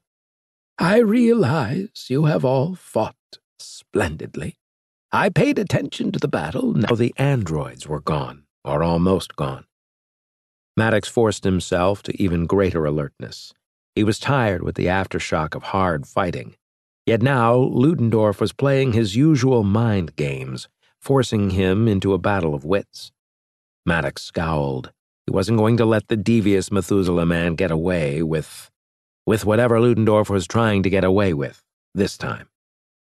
Resolved, Maddox headed back into the science lab. But where did you get a gadget like that? I never heard of deflection technology until the glorious Kent showed up. Do you know what that tells me, Professor? I haven't a clue, Ludendorff said. That you were in communication with Lisa Myers. She must have given you the deflection device. What did you pay for such an item, Professor? I've had just about enough of your accusations. If I had such a device, and we indeed deflected, you should be on your knees, thanking me that you and your wife are still alive. Would you rather be dead? That's not the point. The hell it isn't, Ludendorff shouted. That's exactly the point. You wanted to play the Teutonic hero like Sigrid and the Dragon. You and Cook think alike, fight bravely, and let everyone else take care of the issues afterward. Well, maybe I did save victory, and maybe I realized the Commonwealth needs that old fool of a Lord High Admiral, and thus I pulled the Kaiser Wilhelm to safety along with us. Do you agree? Maddox barely refrained from rubbing his forehead. What have you gotten yourself mixed up in this time, Professor? Ludendorff shook his head before looking up at the ceiling. You still don't understand, do you? I used to be a man, an ordinary man. But long ago the builders sent servants to Earth. The servants snatched me and took me far away to the builders.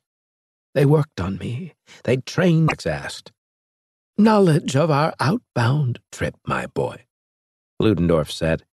I told her about the sovereign hierarchy of Leviathan and about the nexus with the graveyard of spaceships around it. You told her the truth about those things? She is a Methuselah woman. She would have detected lies. And you did this during the battle? I did. You think that was a fair exchange? She received more than I did, I realize. Maddox stared at Ludendorff. Why, exactly? Ludendorff blinked several times before shuddering. You must kill her, my boy. Kill her before she engineers humanity's death. Wait, I'm supposed to kill her while you trade secrets with her so you can double-cross us at a critical instant? I did not double-cross us. I saved our collective skins, and you all have clean consciences because I took the burden upon myself. Now, however, I am warning you. You and I have a meeting with the Lord High Admiral. Ludendorff licked his lips. You're going, Maddox said. You can't squirm out of it this time. The professor's shoulders slumped, and he nodded. When is the meeting? As if on cue, Galleon appeared. Excuse me, gentlemen. There has been a change in plans. The Lord High Admiral is already on his way. He instructed me to listen in on your conversation and to link it to him. He listened as well. What? Ludendorff shouted. That is an outrage. That's an invasion of privacy. Agreed, Galleon said. I still suggest that you get ready to receive the Lord High Admiral and his security detail. They should be here within 20 minutes. Chapter 85. The Lord High Admiral almost seemed frail, as if the towering individual in his white uniform might have twisted and hollowed out. Lord High Admiral Cook sat behind a large desk.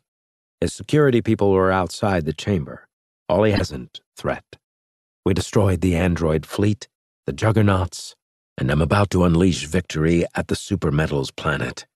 But it would seem that Lord Dracos presents a second threat. Could that threat come through, pressuring the Emperor of the New Men to make another assault upon regular humanity? I doubt it, Ludendorff said. From every indication, that wasn't the direction of Lisa Myers's thoughts. Oh, Cook said. And you're privy to her inner thoughts, are you? I, misspoke, Ludendorff said. Did you? Asked Cook as he eyed the professor with some of his former strength. Ludendorff cleared his throat. Now, see here. I don't want to hear it, Cook said, interrupting. I want to preserve the Commonwealth and build up our societal, industrial, and fleet strength. Who knows when the sovereign hierarchy of Leviathan will attempt to use nexuses to reach us? Who knows what secret plan Lord Dracos is attempting to hatch? If you fail to capture Lisa Myers at the supermetals planet, Captain, where will she go to stir up trouble against us next? May I make a suggestion, sir? Maddox asked. Cook stared at him before nodding. Regroup the fleet, Maddox said. Rather than putting warships in each system, pick 2 or 3 places and mass the fleet there. You don't understand, Cook said. The rumblings and troubles were coming from every direction in the Commonwealth. Mass riots, assassinations, space piracy. It was as if one world after another was going mad. The only thing left was spreading the fleet thin to cover everywhere. I think many of the troubles came from the Yon-Soth nightmare ray. Starwatch Marines have been forced to kill tens of thousands of rioters and other troublemakers on 100 different worlds. Cook frowned. I think the nightmare ray has worn off some. Or maybe those most susceptible to it are dead. But there are indications that many of our troubles were planned and well executed by hidden agencies. If that's the case, Maddox said, that's a job for intelligence and a world's local police force. The fleet protects us from foreign invaders while intelligence and the local police root out domestic— Listen to me carefully, son, Cook said, interrupting and leaning across the desk. I did not call you here to lecture me on my job. I'm the one who called you here to lecture you on your job. Yes, sir, Maddox said. Cook nodded, leaning back again. The worlds were going crazy, or enough people were that the fleet had to step in and keep order. We staved off the worst of the madness, but we haven't found the perpetrators that stirred up chaos for foreign powers. I, have a different thought, sir, Maddox said slowly. Cook waited. Perhaps we could have the Brigadier running intelligence again, Maddox said. Cook did nothing for several seconds. According to our best intelligence, there are hints concerning Lord Dracos in the Vega system. That's the last place we know he went anyway. And there's something else going on at Vega 2 that ties in with some of the other worlds. For certain, there's a big money leak in the Vega system helping to fund other rebellions in other systems. Victory might not be the best, son, Cook said, interrupting. You're our best intelligence agent. I need you to check out Vega 2. That's provided you capture or kill Lisa Myers. Besides, the captain needs me if he hopes to catch Dr. Myers, and I can undoubtedly help him crack the Vega case. Cook's nostrils flared. Finally, he faced Maddox. It's your choice, Captain.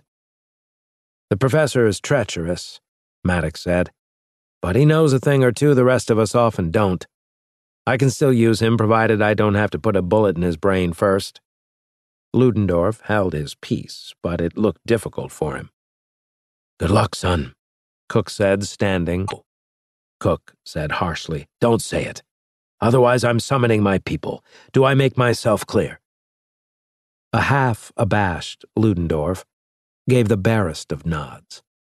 Cook stared at the professor a little longer, and finally turned away with a sound of disgust. Go, he said without looking, and heaven help you if you ever harm Captain Maddox or his crew. Chapter 86. Victory moved through the Alpha Centauri system, heading toward the supermetals planet. Every sensor strained to detect any cloaked vessel or hidden mine. Maddox had been in contact with the Lord High Admiral via the Builder comm device. Cook had been in touch with the people on Pluto running the Builder scanner. The Glorious Kent had risen from the depths of Jupiter and hauled butt through selected folds, heading toward the Alpha Centauri system. The last sight the people on Pluto had was the Glorious Kent parked might take out the Star Watch missiles. Was Myers enticing him to use the disruptor cannon on Glorious Kent? That seemed probable. Would the disruptor beam deflect back against Victory? Galleon, find the rest of the cloaked missiles. We'll concentrate on taking those out first. What about the Glorious Kent? Asked Ludendorff. Professor, Maddox said, you stick to your area of expertise and I'll stick to mine. Meaning you don't have a method yet, Ludendorff said. Maddox debated having Marines escort the professor off the bridge, but Myers on the main screen. Chapter 87. On the main screen, Dr. Lisa Myers, the Methuselah woman, wore a silver suit like a new man. She did not look like a new man, however. She was stunning in her silver outfit, with her prominent breasts and long blonde hair that framed her breathtaking features. The eyes were the most amazing, compelling, and captivating. No, I don't think I do, as I happen to know that look anywhere. You wish to remove my garments and mount me. At least have the decency to admit it. Maddox smiled. Mount you on a wall as a hunting trophy? I suppose you're right. I would like that. Don't be crude. You're my enemy, Doctor, as you wish to destroy what I love. It isn't crudity that causes me to speak like this, but simple honesty. You're a menace to civilization. Purified hatred swirled in Myers's eyes. The intensity and suddenness of it shocked the captain into silence. The look was a palpable force that crossed the ether. In that moment, she didn't seem human, but a demon, wearing a human disguise. Do you call your puny society a civilization? Myers mocked. No. You are parasites, scavengers feeding off a greater civilization's petrified carcass. You ape your better turn, and they shall sweep aside your paltry society to make room for something infinitely superior. Can you comprehend my great purpose yet? I see that you're insane, Dr. Myers. I imagine the Yon Soth ray unhinged your mind. Let us help you. Let us restore your mind. Myers laughed, and it had a maniacal edge. You have unwittingly aided me, Captain, by your earlier voyage and what you found. Do not seek to find me right away.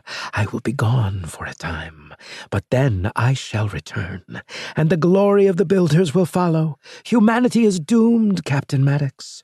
They have been allowed this small hour. But the grossness and pettiness of your civilization will soon be washed away in a tide of blood. Is that really you speaking? Or is that the Yon Soth in you speaking? The look of purified hatred, a blue nimbus, circled the hauler, and then it seemed as if a bright opening tore in the very fabric of space. Powers swirled there, and the glorious Kent entered the rift. The rift closed, and the ancient hauler was gone. What just happened? Maddox asked. That, Ludendorff said, is an excellent question. I suspect it will be some time before I can give you an accurate answer. That's her objective. Why doubt her on that? Anyway, it's out of our hands for the moment. Ludendorff stirred the beans with his fork and abruptly pushed the plate away. Cook knows about the location of the supermetal mine and is sending people to Alpha Centauri. We're finished with it. Now we're supposed to clean up this Lord Dracos affair.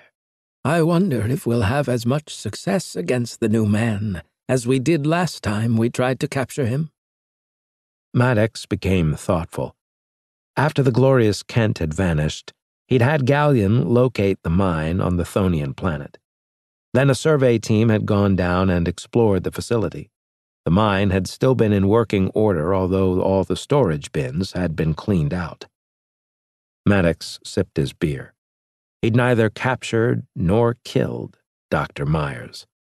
He considered her a long-term threat to the Commonwealth, but suspected it might be several years before they saw her again. She was obviously dedicated to her goal, but struck him as someone who might plan more carefully and thoroughly next time. Maddox took another thoughtful sip. The Starship was on its way to the Vega system and should reach Vega 2, Pandora, in 3 days. He'd been reading intelligence files on the situation, and now switched topics with Ludendorff bringing up their next assignment. The professor didn't have much to say on the subject, although by the end of the talk his curiosity seemed to have been piqued. During the journey, Maddox, Gallion said, I've solved the puzzle. As have I, Gallion said. Nonsense, Ludendorff said. You're claiming to have out-reasoned me? That would depend, Gallion said.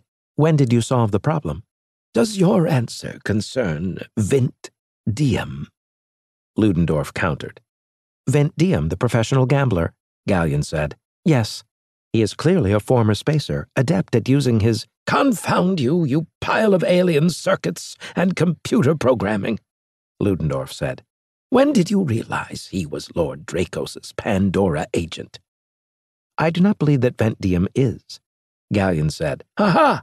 Ludendorff shouted. You're not so clever after all. Vint Diem is most certainly Dracos' agent. That's how Dracos is funneling masses of money into his various underworld rebellions. It's quite obvious once you know what to look for. I must protest, Professor, Gallion said. Vint Diem's operations strike me as a spacer ploy to reintroduce— Perhaps if you start your reasoning from the beginning, Maddox said. Ludendorff grinned. It's a good thing for you I've never taken up intelligence work. I could run rings around your brigadier and most probably around you, too. No doubt, Maddox murmured. Now, from the beginning. Of course, Ludendorff said. Pay attention, Gallion. Maybe you'll learn something. You have my attention, Professor, the hollow image said. Please proceed. Ludendorff, the crowd would notice. Maddox stood in a vast chamber bigger than any sports stadium. The ceiling was 50 feet high with expensive murals everywhere showing scenes Michelangelo might have painted during the High Renaissance. Maybe 10,000 people played at the roulette, craps, blackjack tables, spinners, slots, or other gambling areas. This was the high-stakes room of the Carlotta Casino on Pandora of the Vega system. It was famous throughout the Commonwealth. Here, billions of credits exchanged hands daily, enough of a percentage going to the house that the high-stakes room not only paid the majority of planetary taxes, but the majority of the Vega system taxes as well. The 10,000 or more people were millionaires or higher.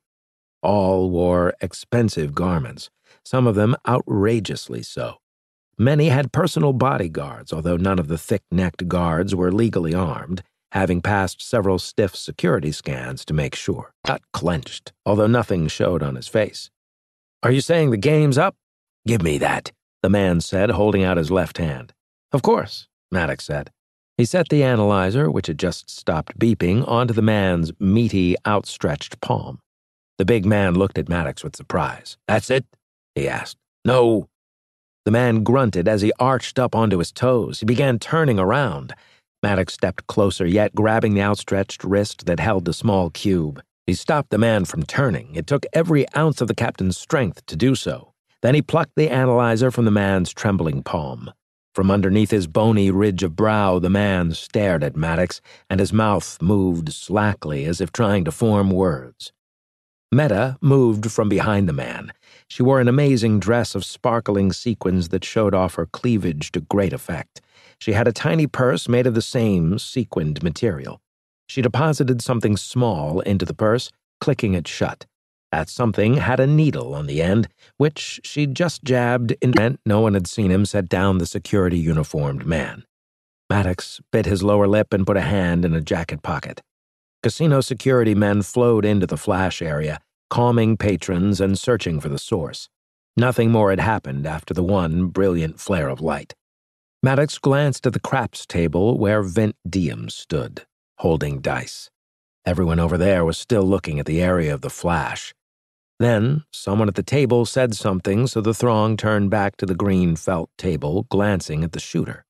Vent Diem grinned back at them and began shaking the dice in his right closed hand that he held just above his head. It was illegal to hold craps dice with both hands, as some players cheated by switching dice that way. Maddox slid up against a nearby column and took out the analyzer. Would it beep again? It was time to find out. Chapter 90. Maddox fiddled with the cube's tiny controls, Asian origin from Earth. Not that Vint had been born on Earth, in fact, he must have been born a spacer. Many spacers were of Southeast Asian origin. They were also small, like Vent Diem. That he wore dark sunglasses like that could mean he was accustomed to wearing dark goggles. The most damning indicator that the man had been born a spacer was that the analyzer beeped softly in Maddox's hands. This time, Maddox studied the readings. Ludendorff had made the analyzer a few days ago. Personnel would start checking security cameras.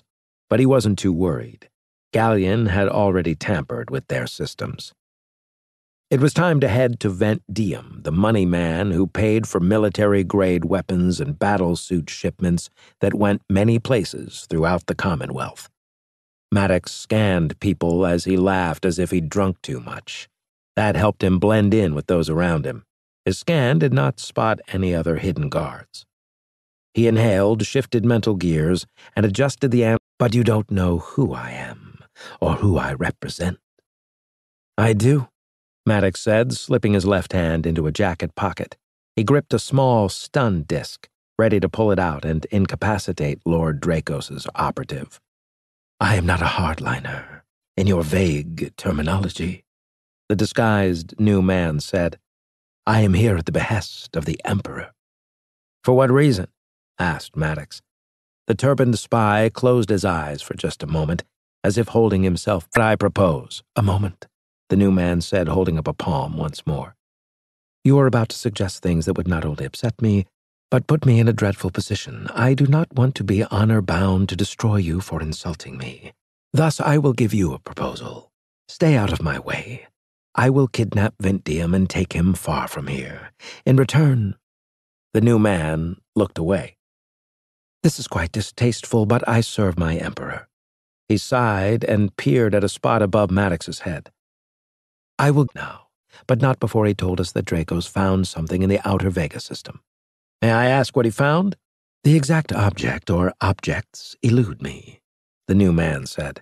You are welcome to look in the outer system, but I doubt you will find any clues. Dracos will have, disposed of them. That is the reason I desire Vent Diem. He won't know either, the new man said. And before you ask me more, I'll tell you how I know this. Dracos follows standard spy procedures. He will not have let Vent Diem know anything about his greater projects. Why do I feel as if you're being completely honest with me? The Emperor recognizes the Commonwealth's present weakness. It distresses him, as he does not want to entice others into attacking or suggesting we attack the submen again. The Emperor is generous to his former enemies. I assure you it has nothing to do with that, the new man said. You, as in the mass of submen, have a reservoir of young and nubile women. Ominous? It is, but not for the submen. More about this I will not say. Maddox looked away. You must decide now, the new man said. Accept the Emperor's gift. It is generous, and will strengthen the Commonwealth and Starwatch. It will help induce peace longer than otherwise between our dominions. Lord Dracos found something in the outer Vega system. You are repeating what I just told you. Do you have a hint as to what the something might be? Item of information. It concerned Lord Dracos's quest. The Emperor's spy believed that Dracos had found the location of Commander Thrax TX's hybrid fleet. What's more, Dracos appeared to be seeking out Thrax in order to make a proposal to the swarm creature. This is it, Maddox told Ludendorff later. This is the second shoe. If Dracos could have brought Thrax's warships together with the Juggernauts, they might have done enough damage to entice the rest of the new men to re-invade the Commonwealth. You could be right, Ludendorff said. The Commonwealth needs peace more than ever. That means we have to stop Dracos from finding Thrax. First, Maddox said, we have to tell the Lord High Admiral about this. It's time to end all the rebellions in the Commonwealth. Then we have to strengthen Starwatch. We've won breathing space, and our Yon-Soth-induced enemies did not hit us all at once. We've even managed to work with the Emperor of the New Men. Progress, Ludendorff said. Progress, Maddox agreed. The two men studied each other, and each laughed at the absurdity of the situation. Then Maddox gave orders for Valerie to plot a course for Earth. It was time to give the crew a break while intelligence operatives and police on 23 planets began taking down Dracos's underworld network. Starwatch had won another round in the eternal fight to keep humanity alive, kicking, and free in a harsh interstellar community. I'll talk to you later, Professor, Maddox said, getting up. It's time I told Meta that she can pick a spot to go dancing once we reach Earth. Ludendorff nodded, and he watched the captain leave the bridge. Then the Methuselah man sighed quietly to himself, wondering what Dana was doing on Brahma 3. This has been The Lost Supernova, Lost Starship Series, Book 10, written by Vaughn Heppner, narrated by Mark Boyette. Copyright 2019 by Vaughn Heppner. Production copyright by Vaughn Heppner.